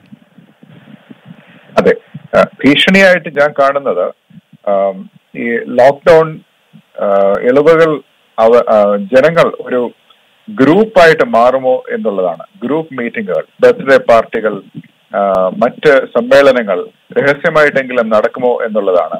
ഒരു വീടിനുള്ളിൽ ഒരു സമ്മേളനം നടന്നു കഴിഞ്ഞാൽ നമ്മൾ അറിയാൻ പോകുന്നില്ല. നമുക്കറിയാം ലോകത്തെ എല്ലാ രാജ്യങ്ങളിലും ഈ അസുഖം, ഈ രോഗം വ്യാപിച്ചത് ഈ മീറ്റിങ്ങുകളിൽ കൂടി തന്നെയാണ്. ഒരു മീറ്റിംഗിന്റെ പവർ ഓഫ് അതിന്റെ സ്പ്രെഡിങ് എബിലിറ്റി എന്ന് പറഞ്ഞാൽ വളരെ വളരെ കൂടുതലാണ്. അതുകൊണ്ട് അതാണ് എന്നെ ഏറ്റവും ഭയപ്പെടുത്തുന്ന ഒരു കാര്യം. അതായത് കുറെ വ്യക്തികൾ ഒരു അടഞ്ഞ മുറിയിൽ, അതായത് ഒരു ക്ലോസ്ഡ് സ്പേസിൽ സമയം സ്പെൻഡ് ചെയ്യുന്നതിനെയാണ് മീറ്റിംഗ് എന്ന് ഞാൻ വിശേഷിപ്പിക്കുന്നത്. അതാണ് എന്നെ ഏറ്റവും കൂടുതൽ. ഓക്കെ ഡോക്ടർ രാജീവ്, ഞാൻ സമയപരിമിതി കൊണ്ട് ഞാൻ ഡോക്ടർ രാംകുട്ടിയിൽ ഈ ചർച്ച അവസാനിപ്പിക്കുകയാണ്. അങ്ങേ വളരെ ലളിതമായി ജീവിതം നയിക്കുന്ന ഒരാളാണ് എന്ന് എനിക്കറിയാം. അങ്ങേ കുറച്ച് സാമ്പത്തിക ശാസ്ത്രവും അങ്ങ് പഠിച്ചിട്ടുണ്ട്. അപ്പോൾ ഈ കോവിഡ് കാലം അങ്ങേ എങ്ങനെയാണ് മാറ്റിയത്? എങ്ങനെ മാറ്റിയെന്ന് പറഞ്ഞാൽ എല്ലാവരെയും പോലെയൊക്കെ തന്നെ. ഒന്നാമത് ഞാനിപ്പോൾ റിട്ടയർഡ് ആയതുകൊണ്ട് എനിക്ക് വലിയ കമ്മിറ്റ്മെൻറ്റ്സ് ഇല്ല. അത് ഒരു അനുഗ്രഹമായിരുന്നു. കാരണം പ്രത്യേകിച്ച് ജോലിയിൽ നിന്ന് മാറി നിൽക്കേണ്ടി വന്നില്ല. പക്ഷെ ഇപ്പോൾ ആ സമയത്ത് പുതിയ കാര്യങ്ങൾ പഠിക്കാനും കുറേ സമയമൊക്കെ സത്യം പറഞ്ഞാൽ കാണണം എന്ന് വിചാരിച്ചിരുന്ന സിനിമകൾ കാണാനും പുസ്തകം വായിക്കാനും ഒക്കെ തന്നെയാണ് ഞാൻ ചിലവഴിച്ചത്. അല്ലാതെ ഒരു റിട്ടയർ ചെയ്ത ഒരു ആളെന്നുള്ള നിലയ്ക്ക് എൻ്റെ ജീവിതശൈലിയെ അത് ഒരുപാട് ബാധിച്ചിട്ടില്ല. പിന്നെ ചിത്രം വരയ്ക്കാൻ കുറച്ചുകൂടെ സമയം കിട്ടി എന്ന് പ്രത്യേകം പറയണം. Thank you doctor V Ramkutty. ഈ ചർച്ചയിൽ പങ്കെടുത്ത എല്ലാ അതിഥികൾക്കും നന്ദി. ചർച്ച അവസാനിപ്പിക്കുന്നു. ഇനി അല്പനിമിഷങ്ങൾക്കകം ഈ 24-ന്റെ പ്രച്ചേസ് വാർത്താ ബുള്ളറ്റിൻ 100 ന്യൂസുമായി നമുക്കൊപ്പം ഉന്മേഷ് ശിവരാമൻ ചേരുന്നു.